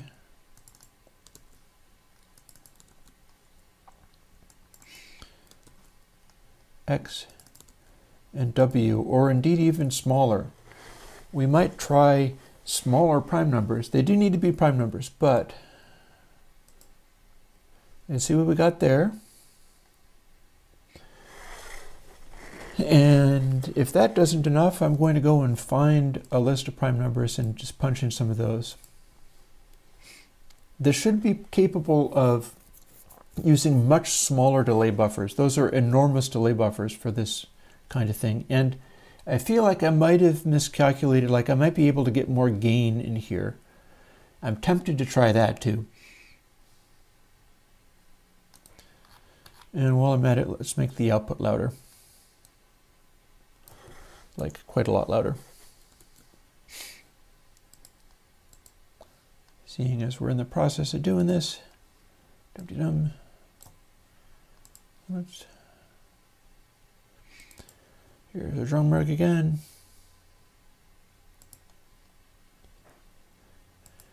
These delay buffers are quicker.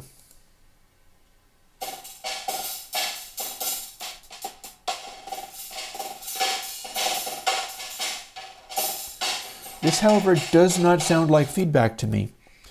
So let's do a quick little change. Let's divide all of these by 2 instead of 4. See if we can get it hanging in there and sustaining.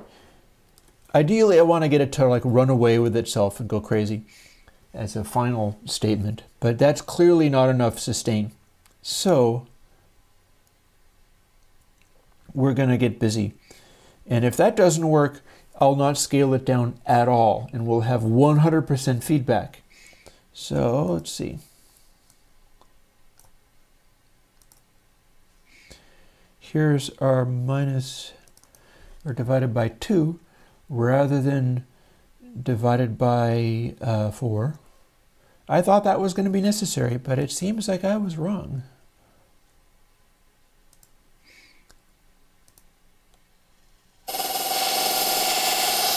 There we go. That was the correct amount. So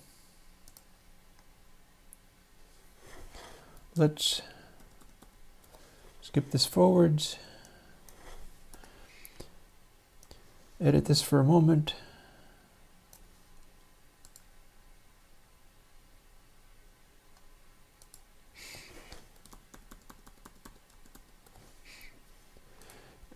Remind me not to save that. Here we have matrix verb, a householder matrix reverb. Oh, wait, I have to start it at the beginning first, or I'll get nothing.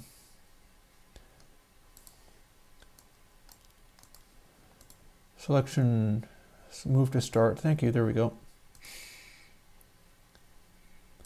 Matrix verb, voila.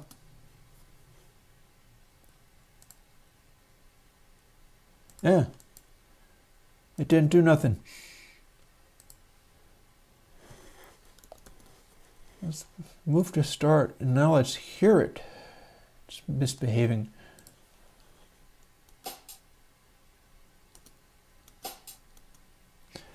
Now it should give me something, please. I know you can. Gain at 1. Matrix reverb.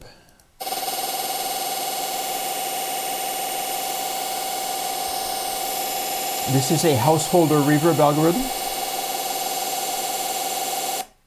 And it kind of continues forever at that setting. And we'll close this, not save that. And it might be interesting to fool with the offset here too.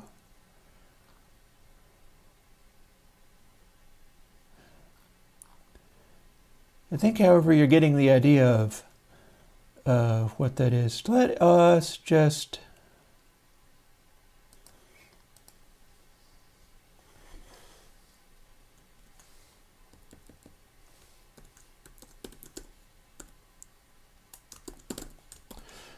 check this out. I should probably be able to control it by dialing down the feedback on just one of the output reverbs, because it will propagate to all the others. If I'm wrong, this won't work. But if I'm right, this could be a bit of fun. Now we only have 15 warnings because I'm using one more of the things.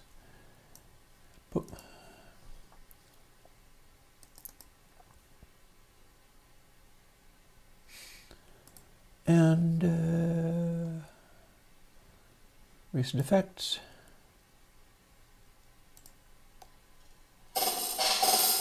Sure enough.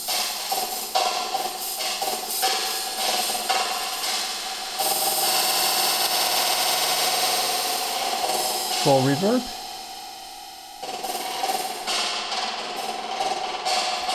And now we are pitch varying.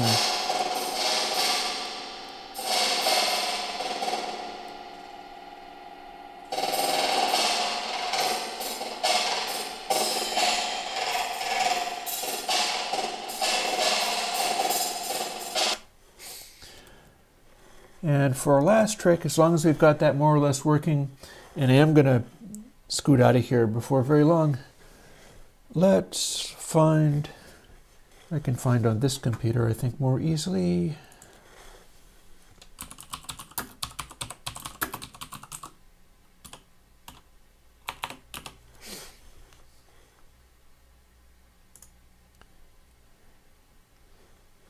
Prime number is less than 100.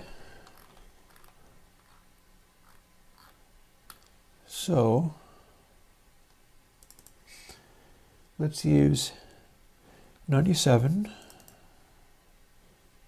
89, 83, and 79. Build.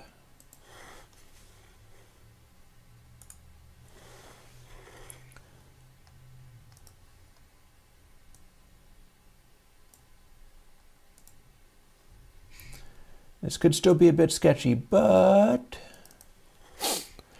we're now using the householder matrix arrangement, but with way, way smaller buffers. Will it still sound like a thing?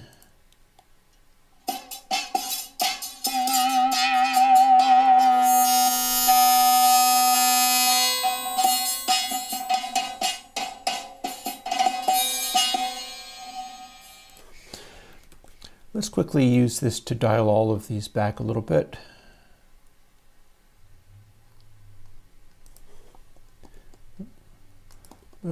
And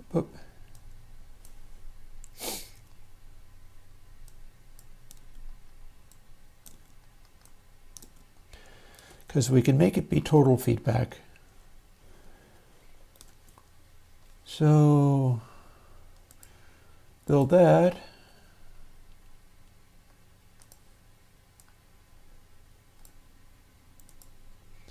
Copy that over. A lot of this stuff is about tuning things nicely. This is using impossibly small delay buffers, so maybe not so much of the good.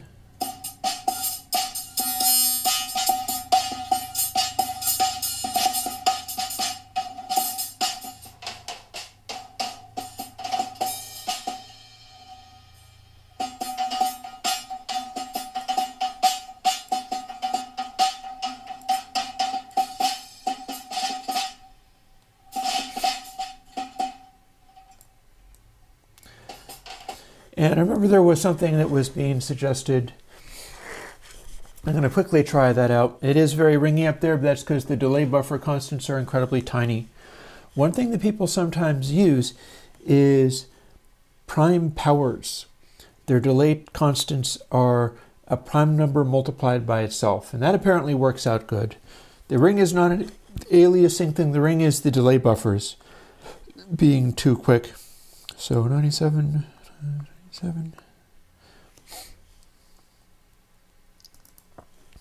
9409 89 times 89 again to the second power or multiplied by itself 7921 83 times 83 6889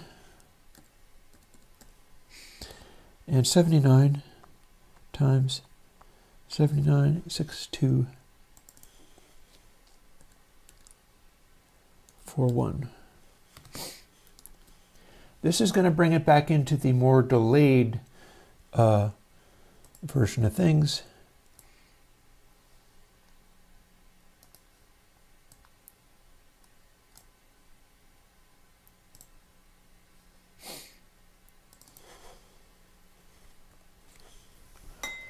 And they are more spaced out now.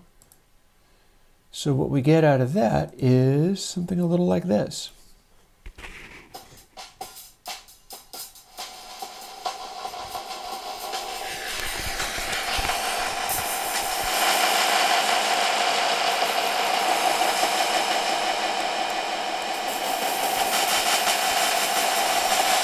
There you go.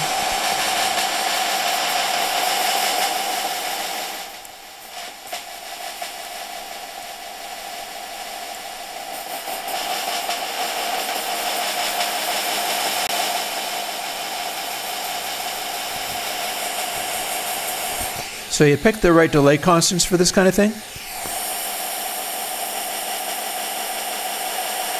It's infinite. Turns out the multiply factor of 2 is what you want for infinite.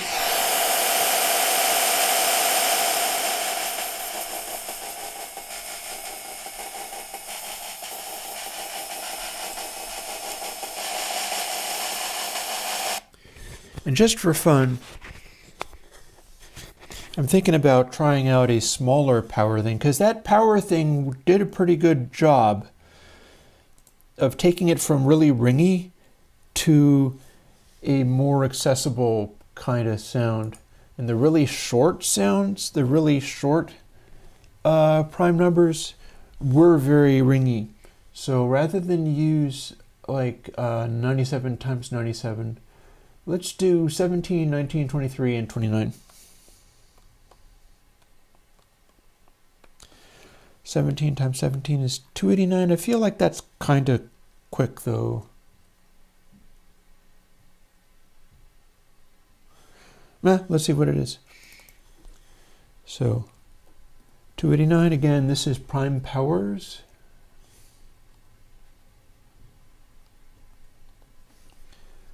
$361. 23 times 23. 529 and 29. That's 841.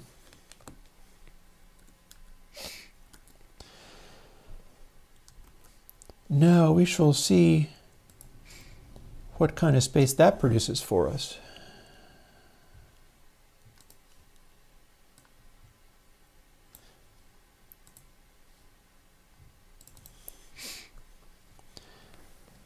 And again, this is without any damping unless we engage the pitch bend, because we do have a pitch bend on all of these delay taps. So we can get an interesting effect out of that if we want. And that's not even an ideal pitch bend, but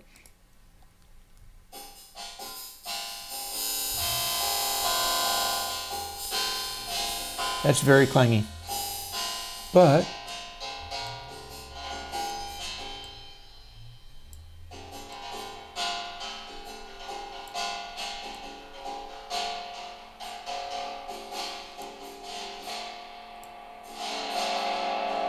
hey, we have a gong.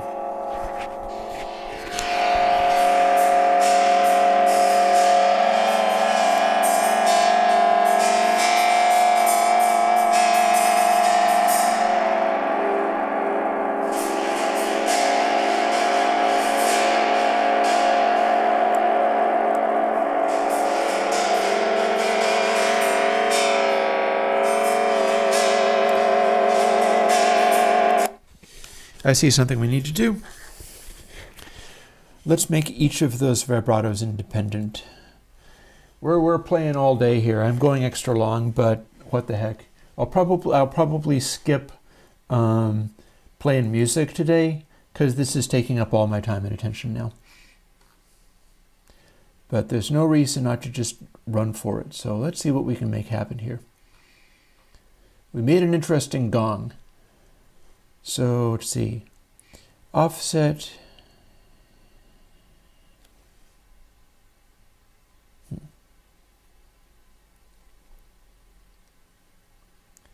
So rather than have the same thing update, trying to think of what I can get out of here.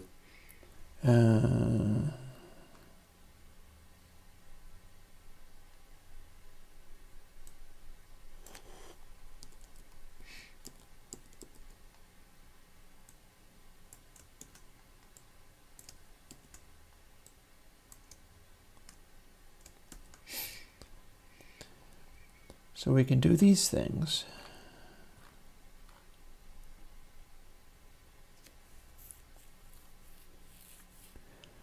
We can use these numbers somehow.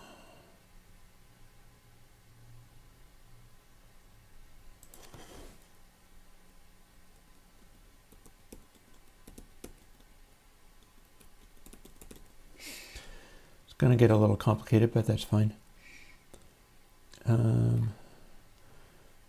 Delay W to Z, I think.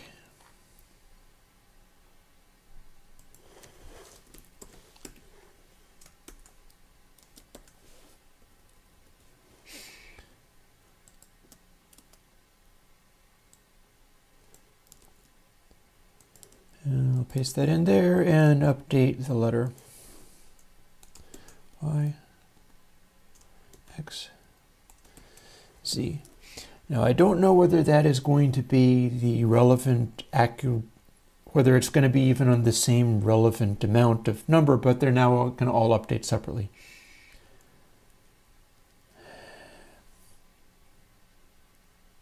But I do have to do dedicated ones for each of these.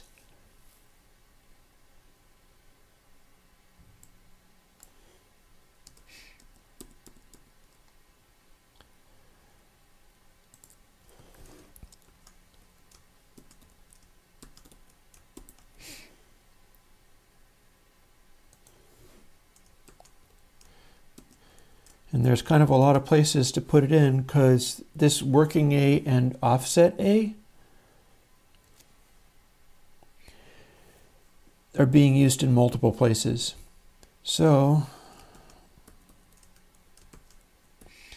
that's also got to go here because now this doesn't exist. So offset B, offset A. I'm generally fairly quick with this cursor stuff, and like I'm very familiar with updating things in a pattern on the screen by just doing a series of key commands very rapidly.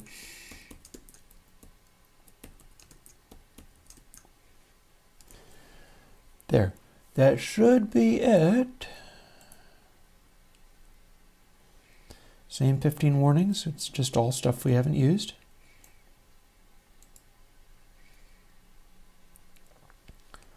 And drum rig again.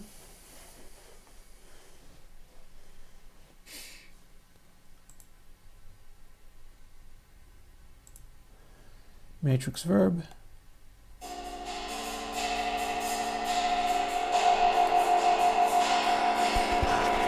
There we go.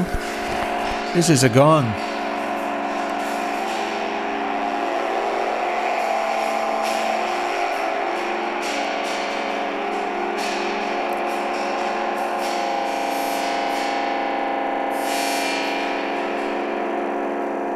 With the interpolation, it's losing the highs more.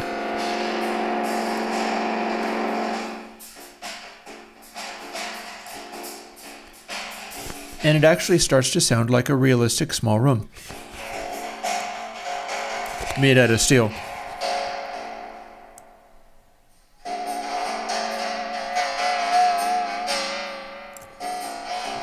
That's amusing.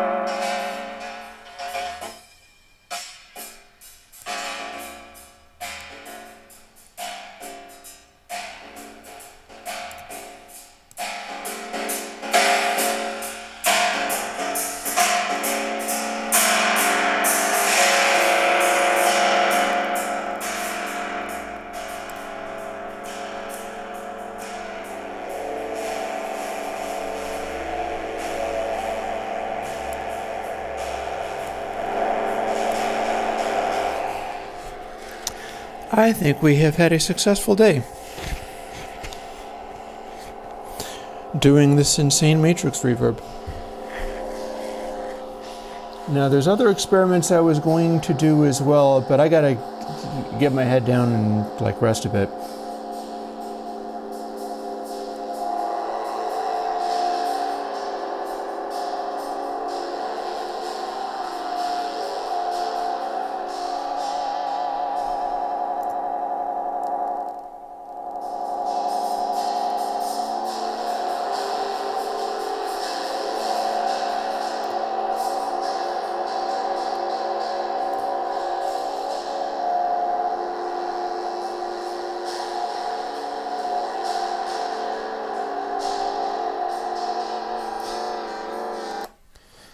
Oh, one final... I can't quit just yet. I thought of a thing.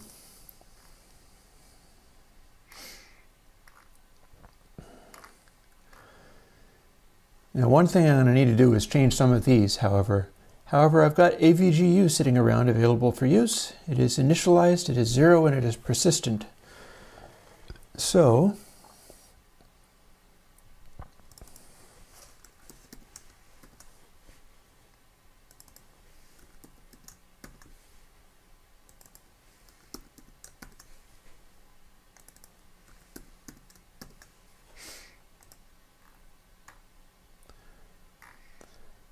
Now that continues, and so therefore what we do is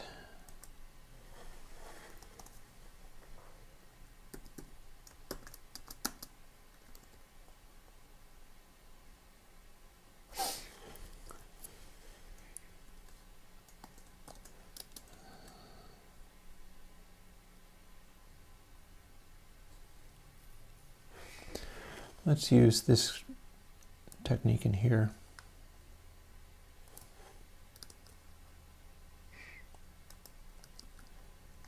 Yep.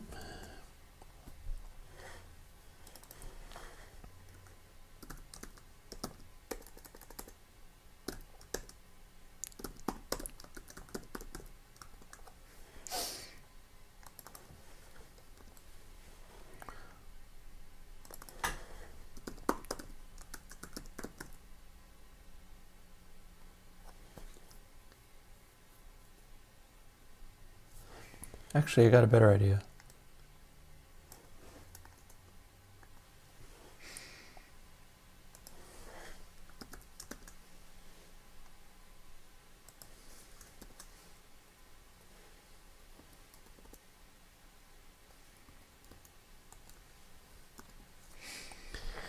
So what that says is AVGU every time is now equal to either 1 or whatever the absolute of input sample is that is greater than 1.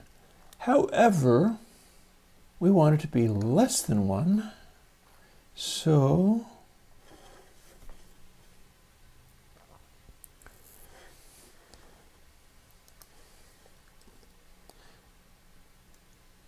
minus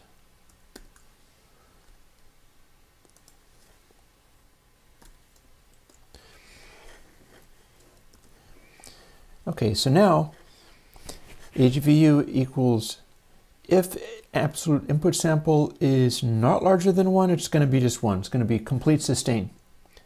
Times equals is multiplied by, so input sample times equals gain means input sample, actually come to think of that, this needs to go after this. Thank you for bringing that to my attention. That way I can pad it, you see.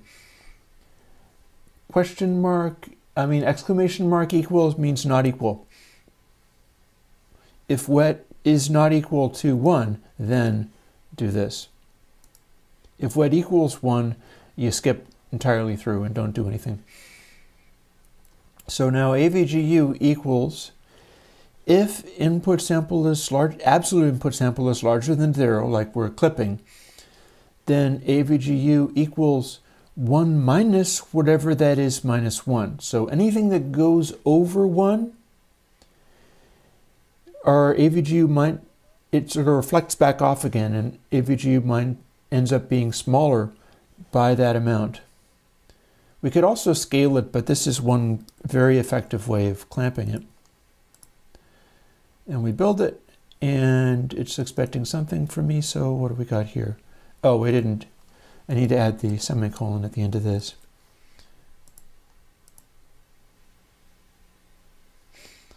We build that. We're fine again as far as how many warnings we got, because it's all warnings and no errors. And now we have our gong sound, but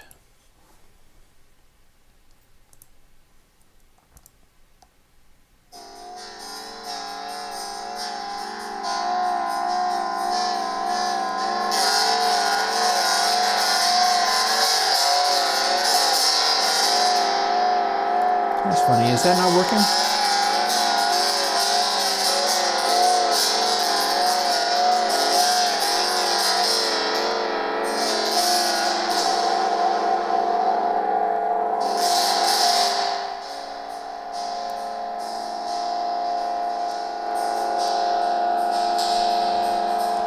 Okay, this is not working as anticipated, so I need to have a look at this and figure out what's going on. Am I in fact using AVGU here? Yes, I am.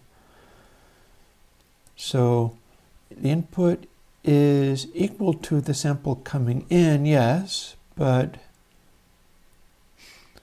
AVG times AVGU, that should be less than 1 for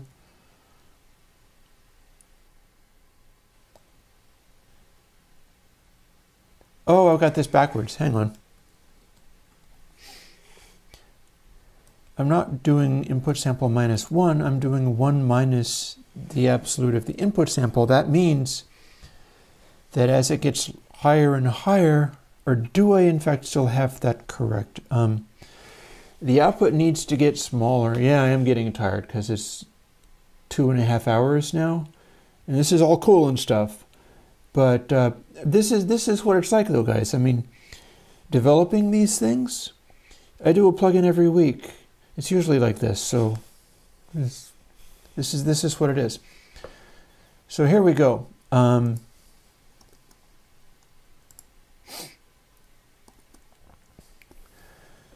If input sample is larger than 1, we get the first option. That is 1, but minus a amount that should be positive, and we know it's larger than 1 because we got there, so 1 minus whatever that is larger than 1 gets to be a smaller number again.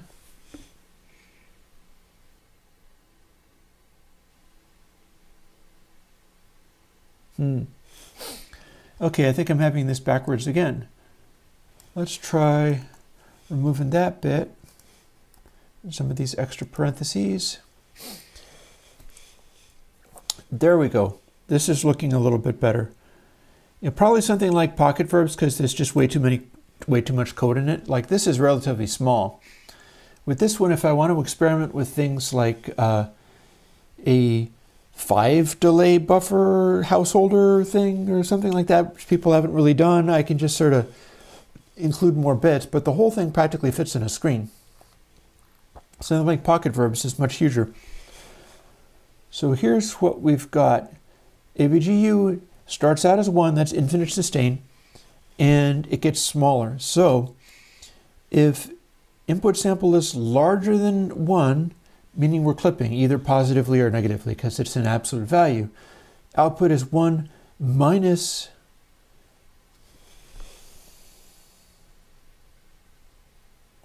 well, no, that's not right either. Absolute input value is going to be, let's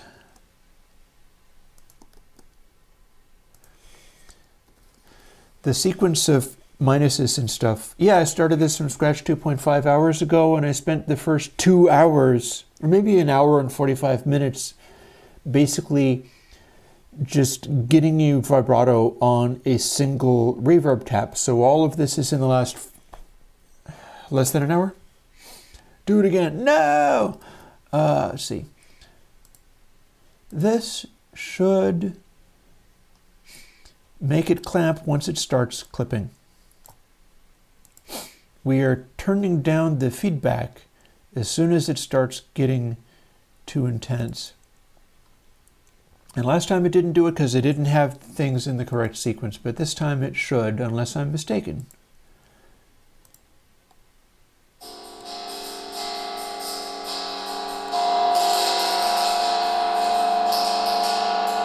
I appear to be mistaken.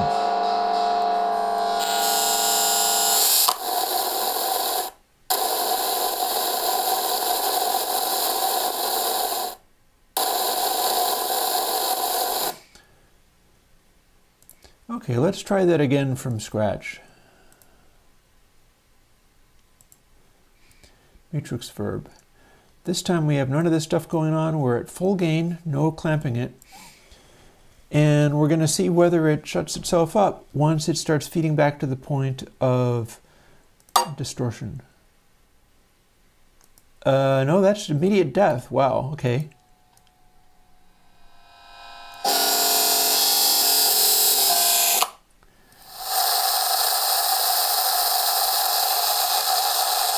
Okay, this is cool and stuff, but it's not what I expected. So, something about this is wrong. Imagine what this is like when I'm doing this over headphones. Sometimes it's really painful.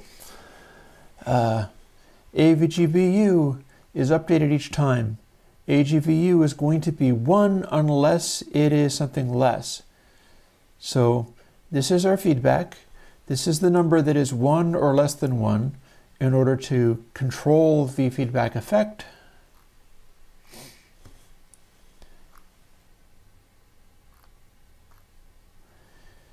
These are all temporary values that hold stuff.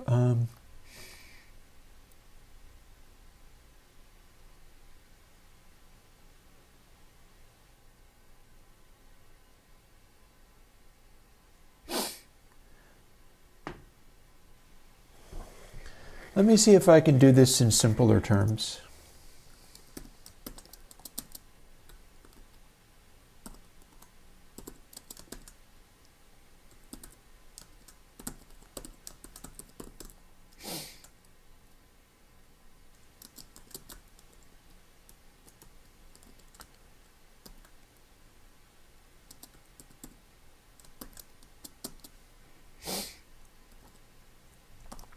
We're going to really clamp the hell down on it.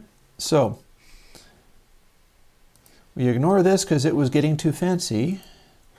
And now if our input sample clips, and we can even put it in so that we can monitor what's going on a little better. We're doing that before gain so that we can pad it in case something else happens. Now, if this is over 1, then we're automatically cutting stuff down a lot. That should stop it from feeding back to the point of being out of control. It should stop it really aggressively, in fact, and possibly with a bunch of ugly noise. Yay, ugly noise.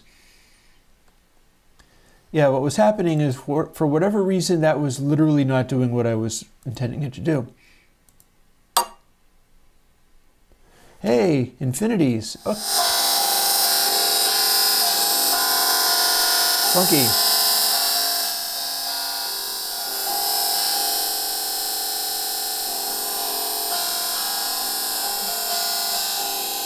So this is interesting. It freaked out.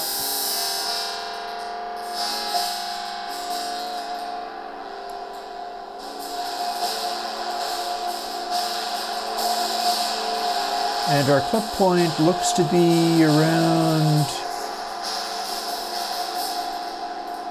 divided by 4.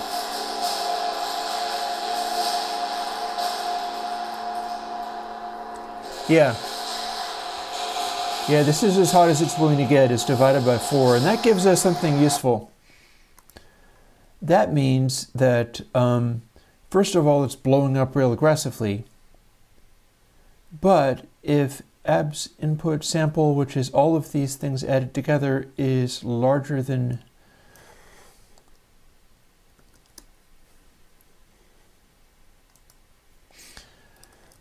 that, should maybe suppress it so that it stays within clipping, maybe? Bueller? Let's find out. Oh, of course I need to nap and look stuff over afterwards, but this is the job. This is what I do for a living. So you're sharing it this time. You're sharing all the aspects of it.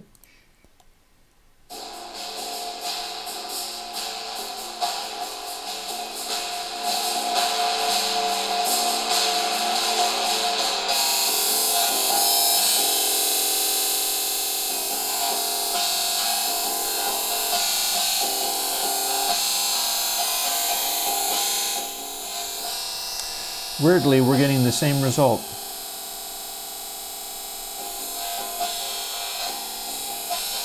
At the full crank level, setting the gain output to 0.25 gives me a lack of clipping on the total output.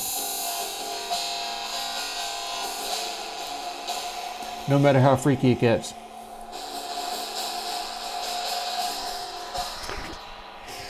And it sounds kind of like this.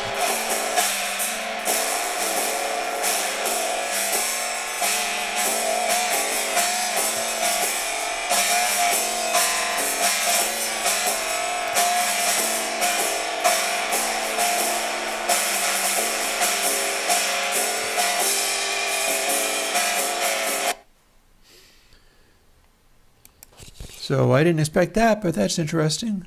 Let's throw it at something else. Let's throw it at...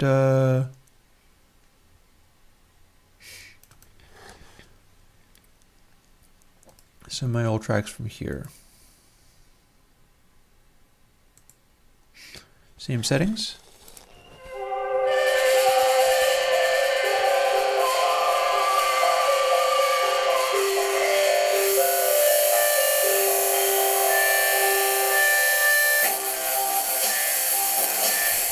It's a very bright reverb there.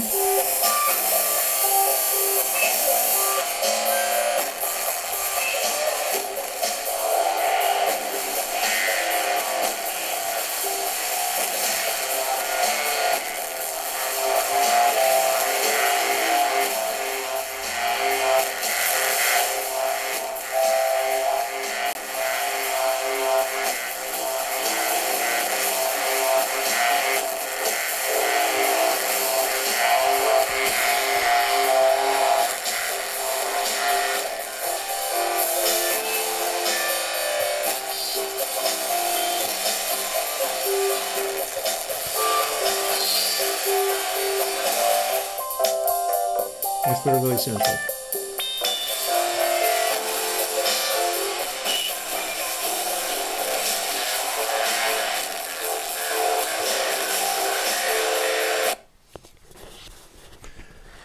Alrighty.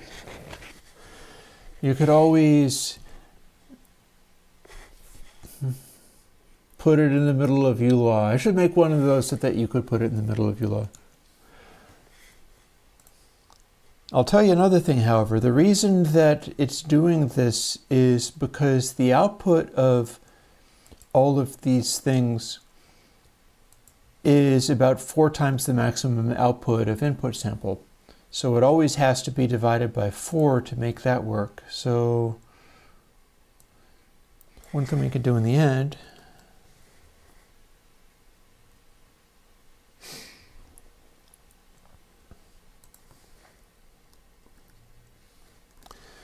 is divide it by 4 like that. Then, and you know I like the divides by 2 and divides by 4 because you don't touch the mantissa of the floating point number that way. Is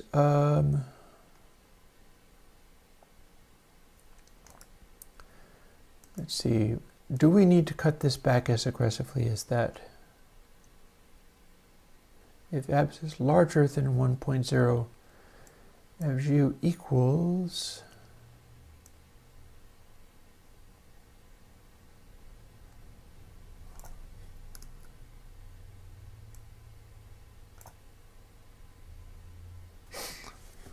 here's where we get into that.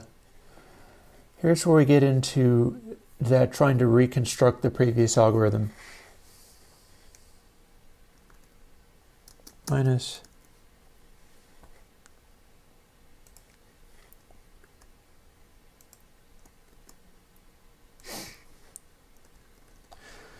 so if it's larger than 1.0,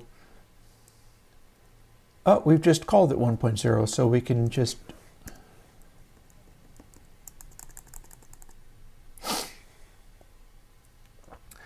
average u minus equals, so we subtract what this is, and this is the amount of it that is over 1.0. That really should work. That should actually work. We're gonna find out whether it works. We'll see what happens. And then we're padding it with the gain afterwards so we can have a sort of fallback position even if it doesn't do that very well. My hope is that I can scale it back in a way that is not so aggressive. But yeah, I guess we're going to find out, won't we?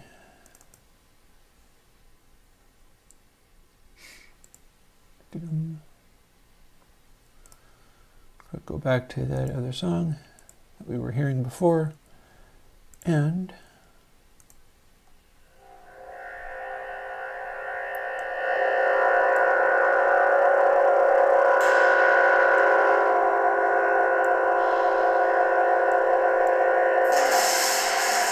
oh my God. Wow.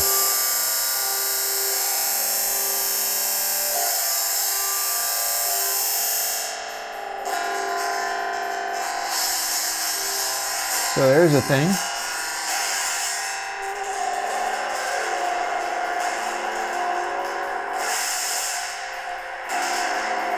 Where's our volume levels at? No, we're distorting there, so.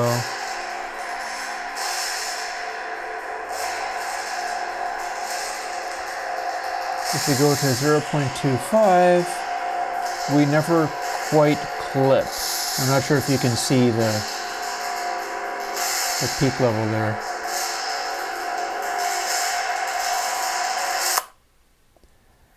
And it just blew up. Something happened. I bet I know what. I bet I know what's happening. Another sanity check.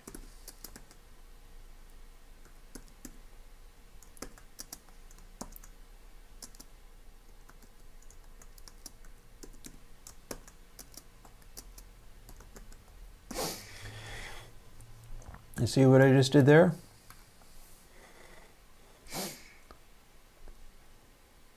What happens if a out of control waveform makes the absolute input sample be an enormous high number?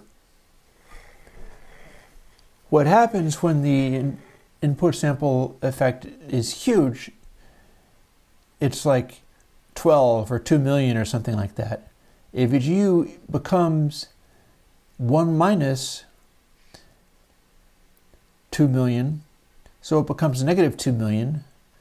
So the amount of feedback that we get becomes inverted, multiplied by 2 million. This is what was causing that. Let's go and prove it. We are now sanity checking it so that if it's less than 0, it has to be 0. That should do it. And if this works, I'm going to go and have a rest. We'll call it a day. Let's go back to drum rig. Yeah, well, if it was below, it became some increasingly huge number, like even larger than 1, multiplied as a reverb.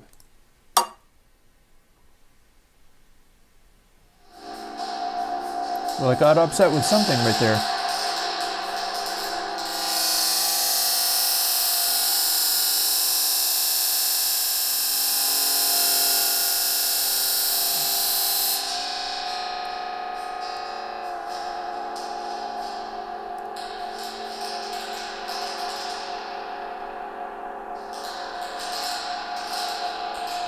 This is meant to be an infinite reverb, but it's still too loud.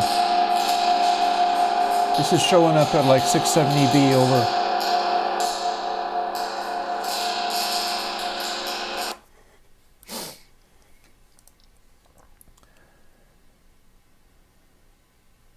So let's see. That didn't do what I thought it was going to do.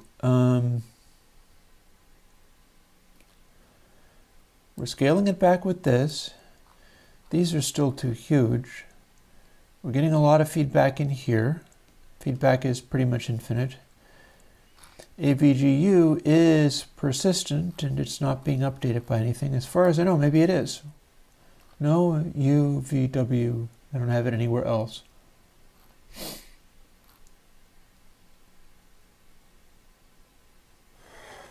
Here's another possibility.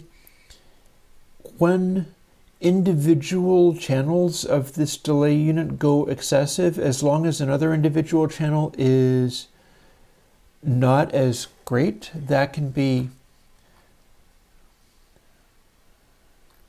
okay, so W,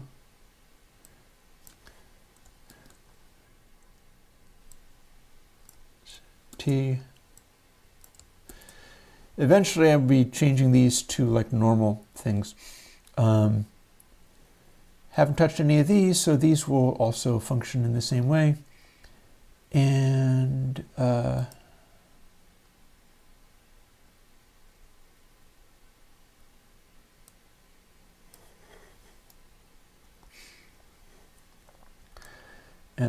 don't know whether this will make it blow up and die, but we'll find out. That's always fun, as long as I don't have headphones on for it.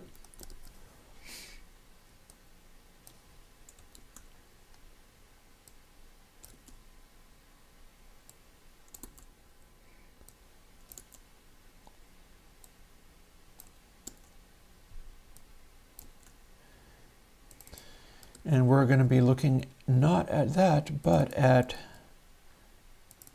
these. That being our output. So now each of these get its own individual governor.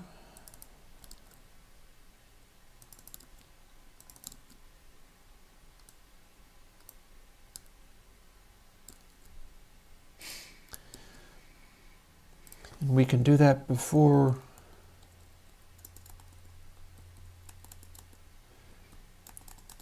might not have wanted to do that, but we can at least see what this does.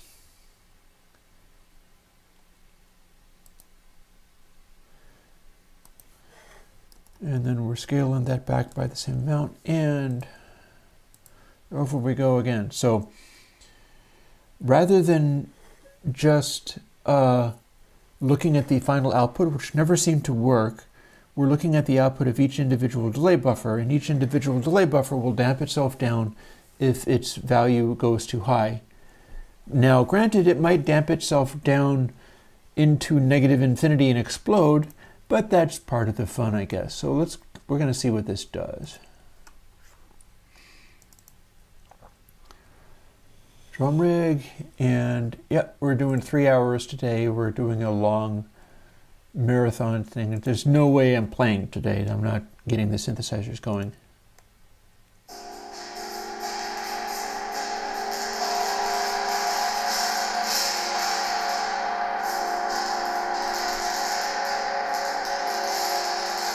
We're getting a crackly noise.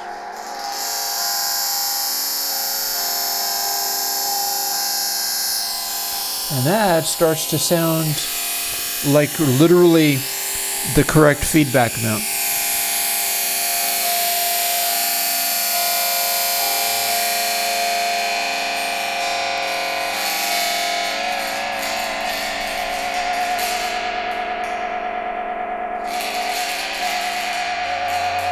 I'm hearing an echo though. I'm hearing some kind of clicking.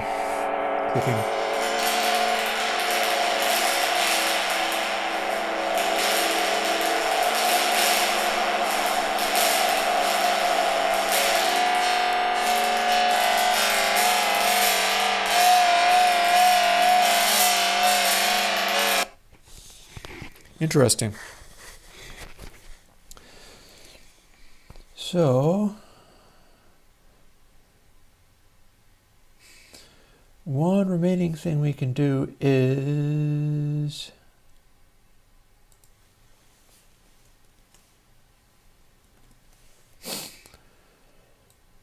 dial that back a lot,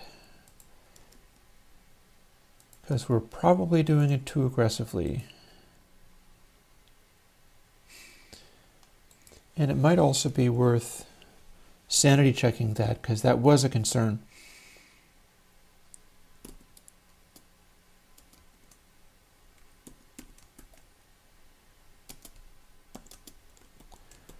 It was bad mojo to have it go negative, so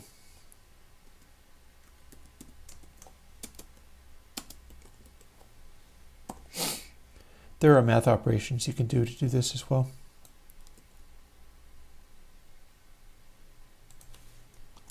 T, U,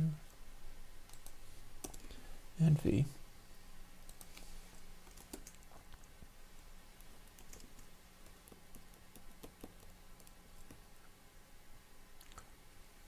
Hello.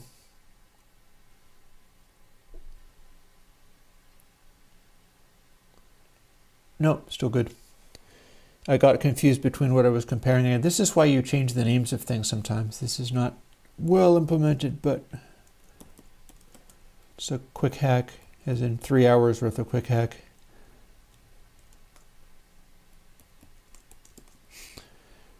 Now it can only go down to 0 and completely cut out the audio. If it's a huge negative number, it doesn't multiply the gain by negative infinity and blow up. So there's that.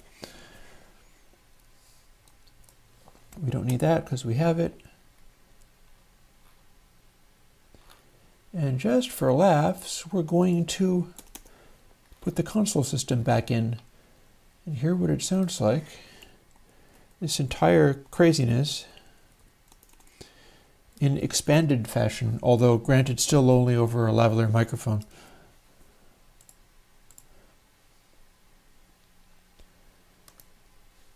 Benefit of that also means I have a clipping stage in there, so it can't blow up as much as it was.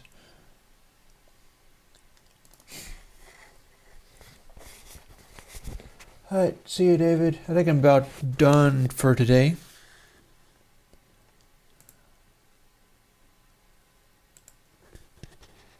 Matrix Verve, full crank for now, and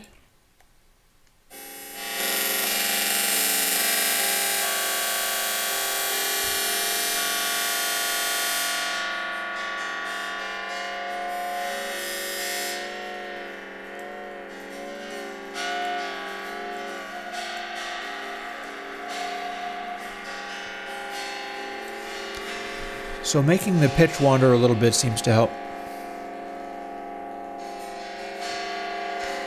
I'm still hearing a couple of little clatterings, but not as much.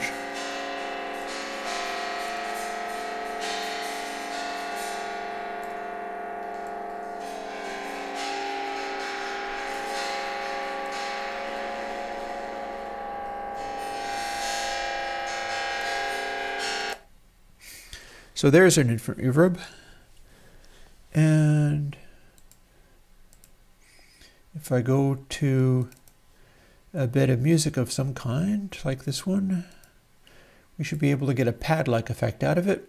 This being a householder-style matrix reverb implemented very strangely.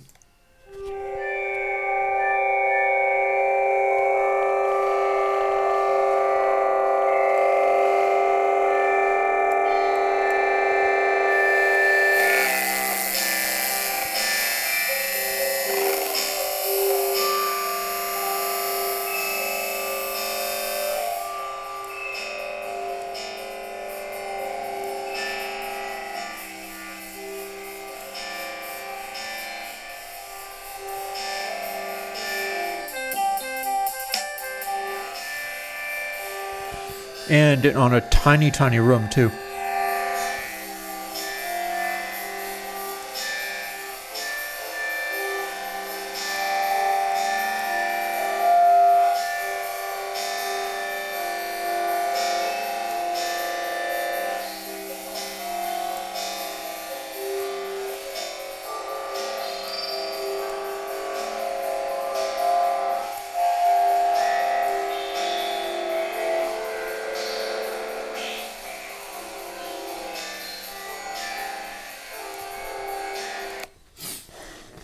You know what? I think that's about enough for now. So yeah, 3 hours later, this has been kind of fun. Although honestly, I could get much more sensible results from like picking better reverb constants and going with that and using all passes, because you normally use all passes to smooth stuff out a little bit. I'm not doing any of that. This is just the delay bin section. And yet, the householder thing is kind of working, kind of, sort of. It's doing something. And that means I might be able to push it farther. So that should be interesting. And at some point when I have it behaving well enough, I'm going to be wanting to listen to it over good headphones rather than just over the laptop, because it's in a state of insanity at the moment. But that's fine. So for now, I will say, talk to you guys later. I'm going to close down this prime number thing. And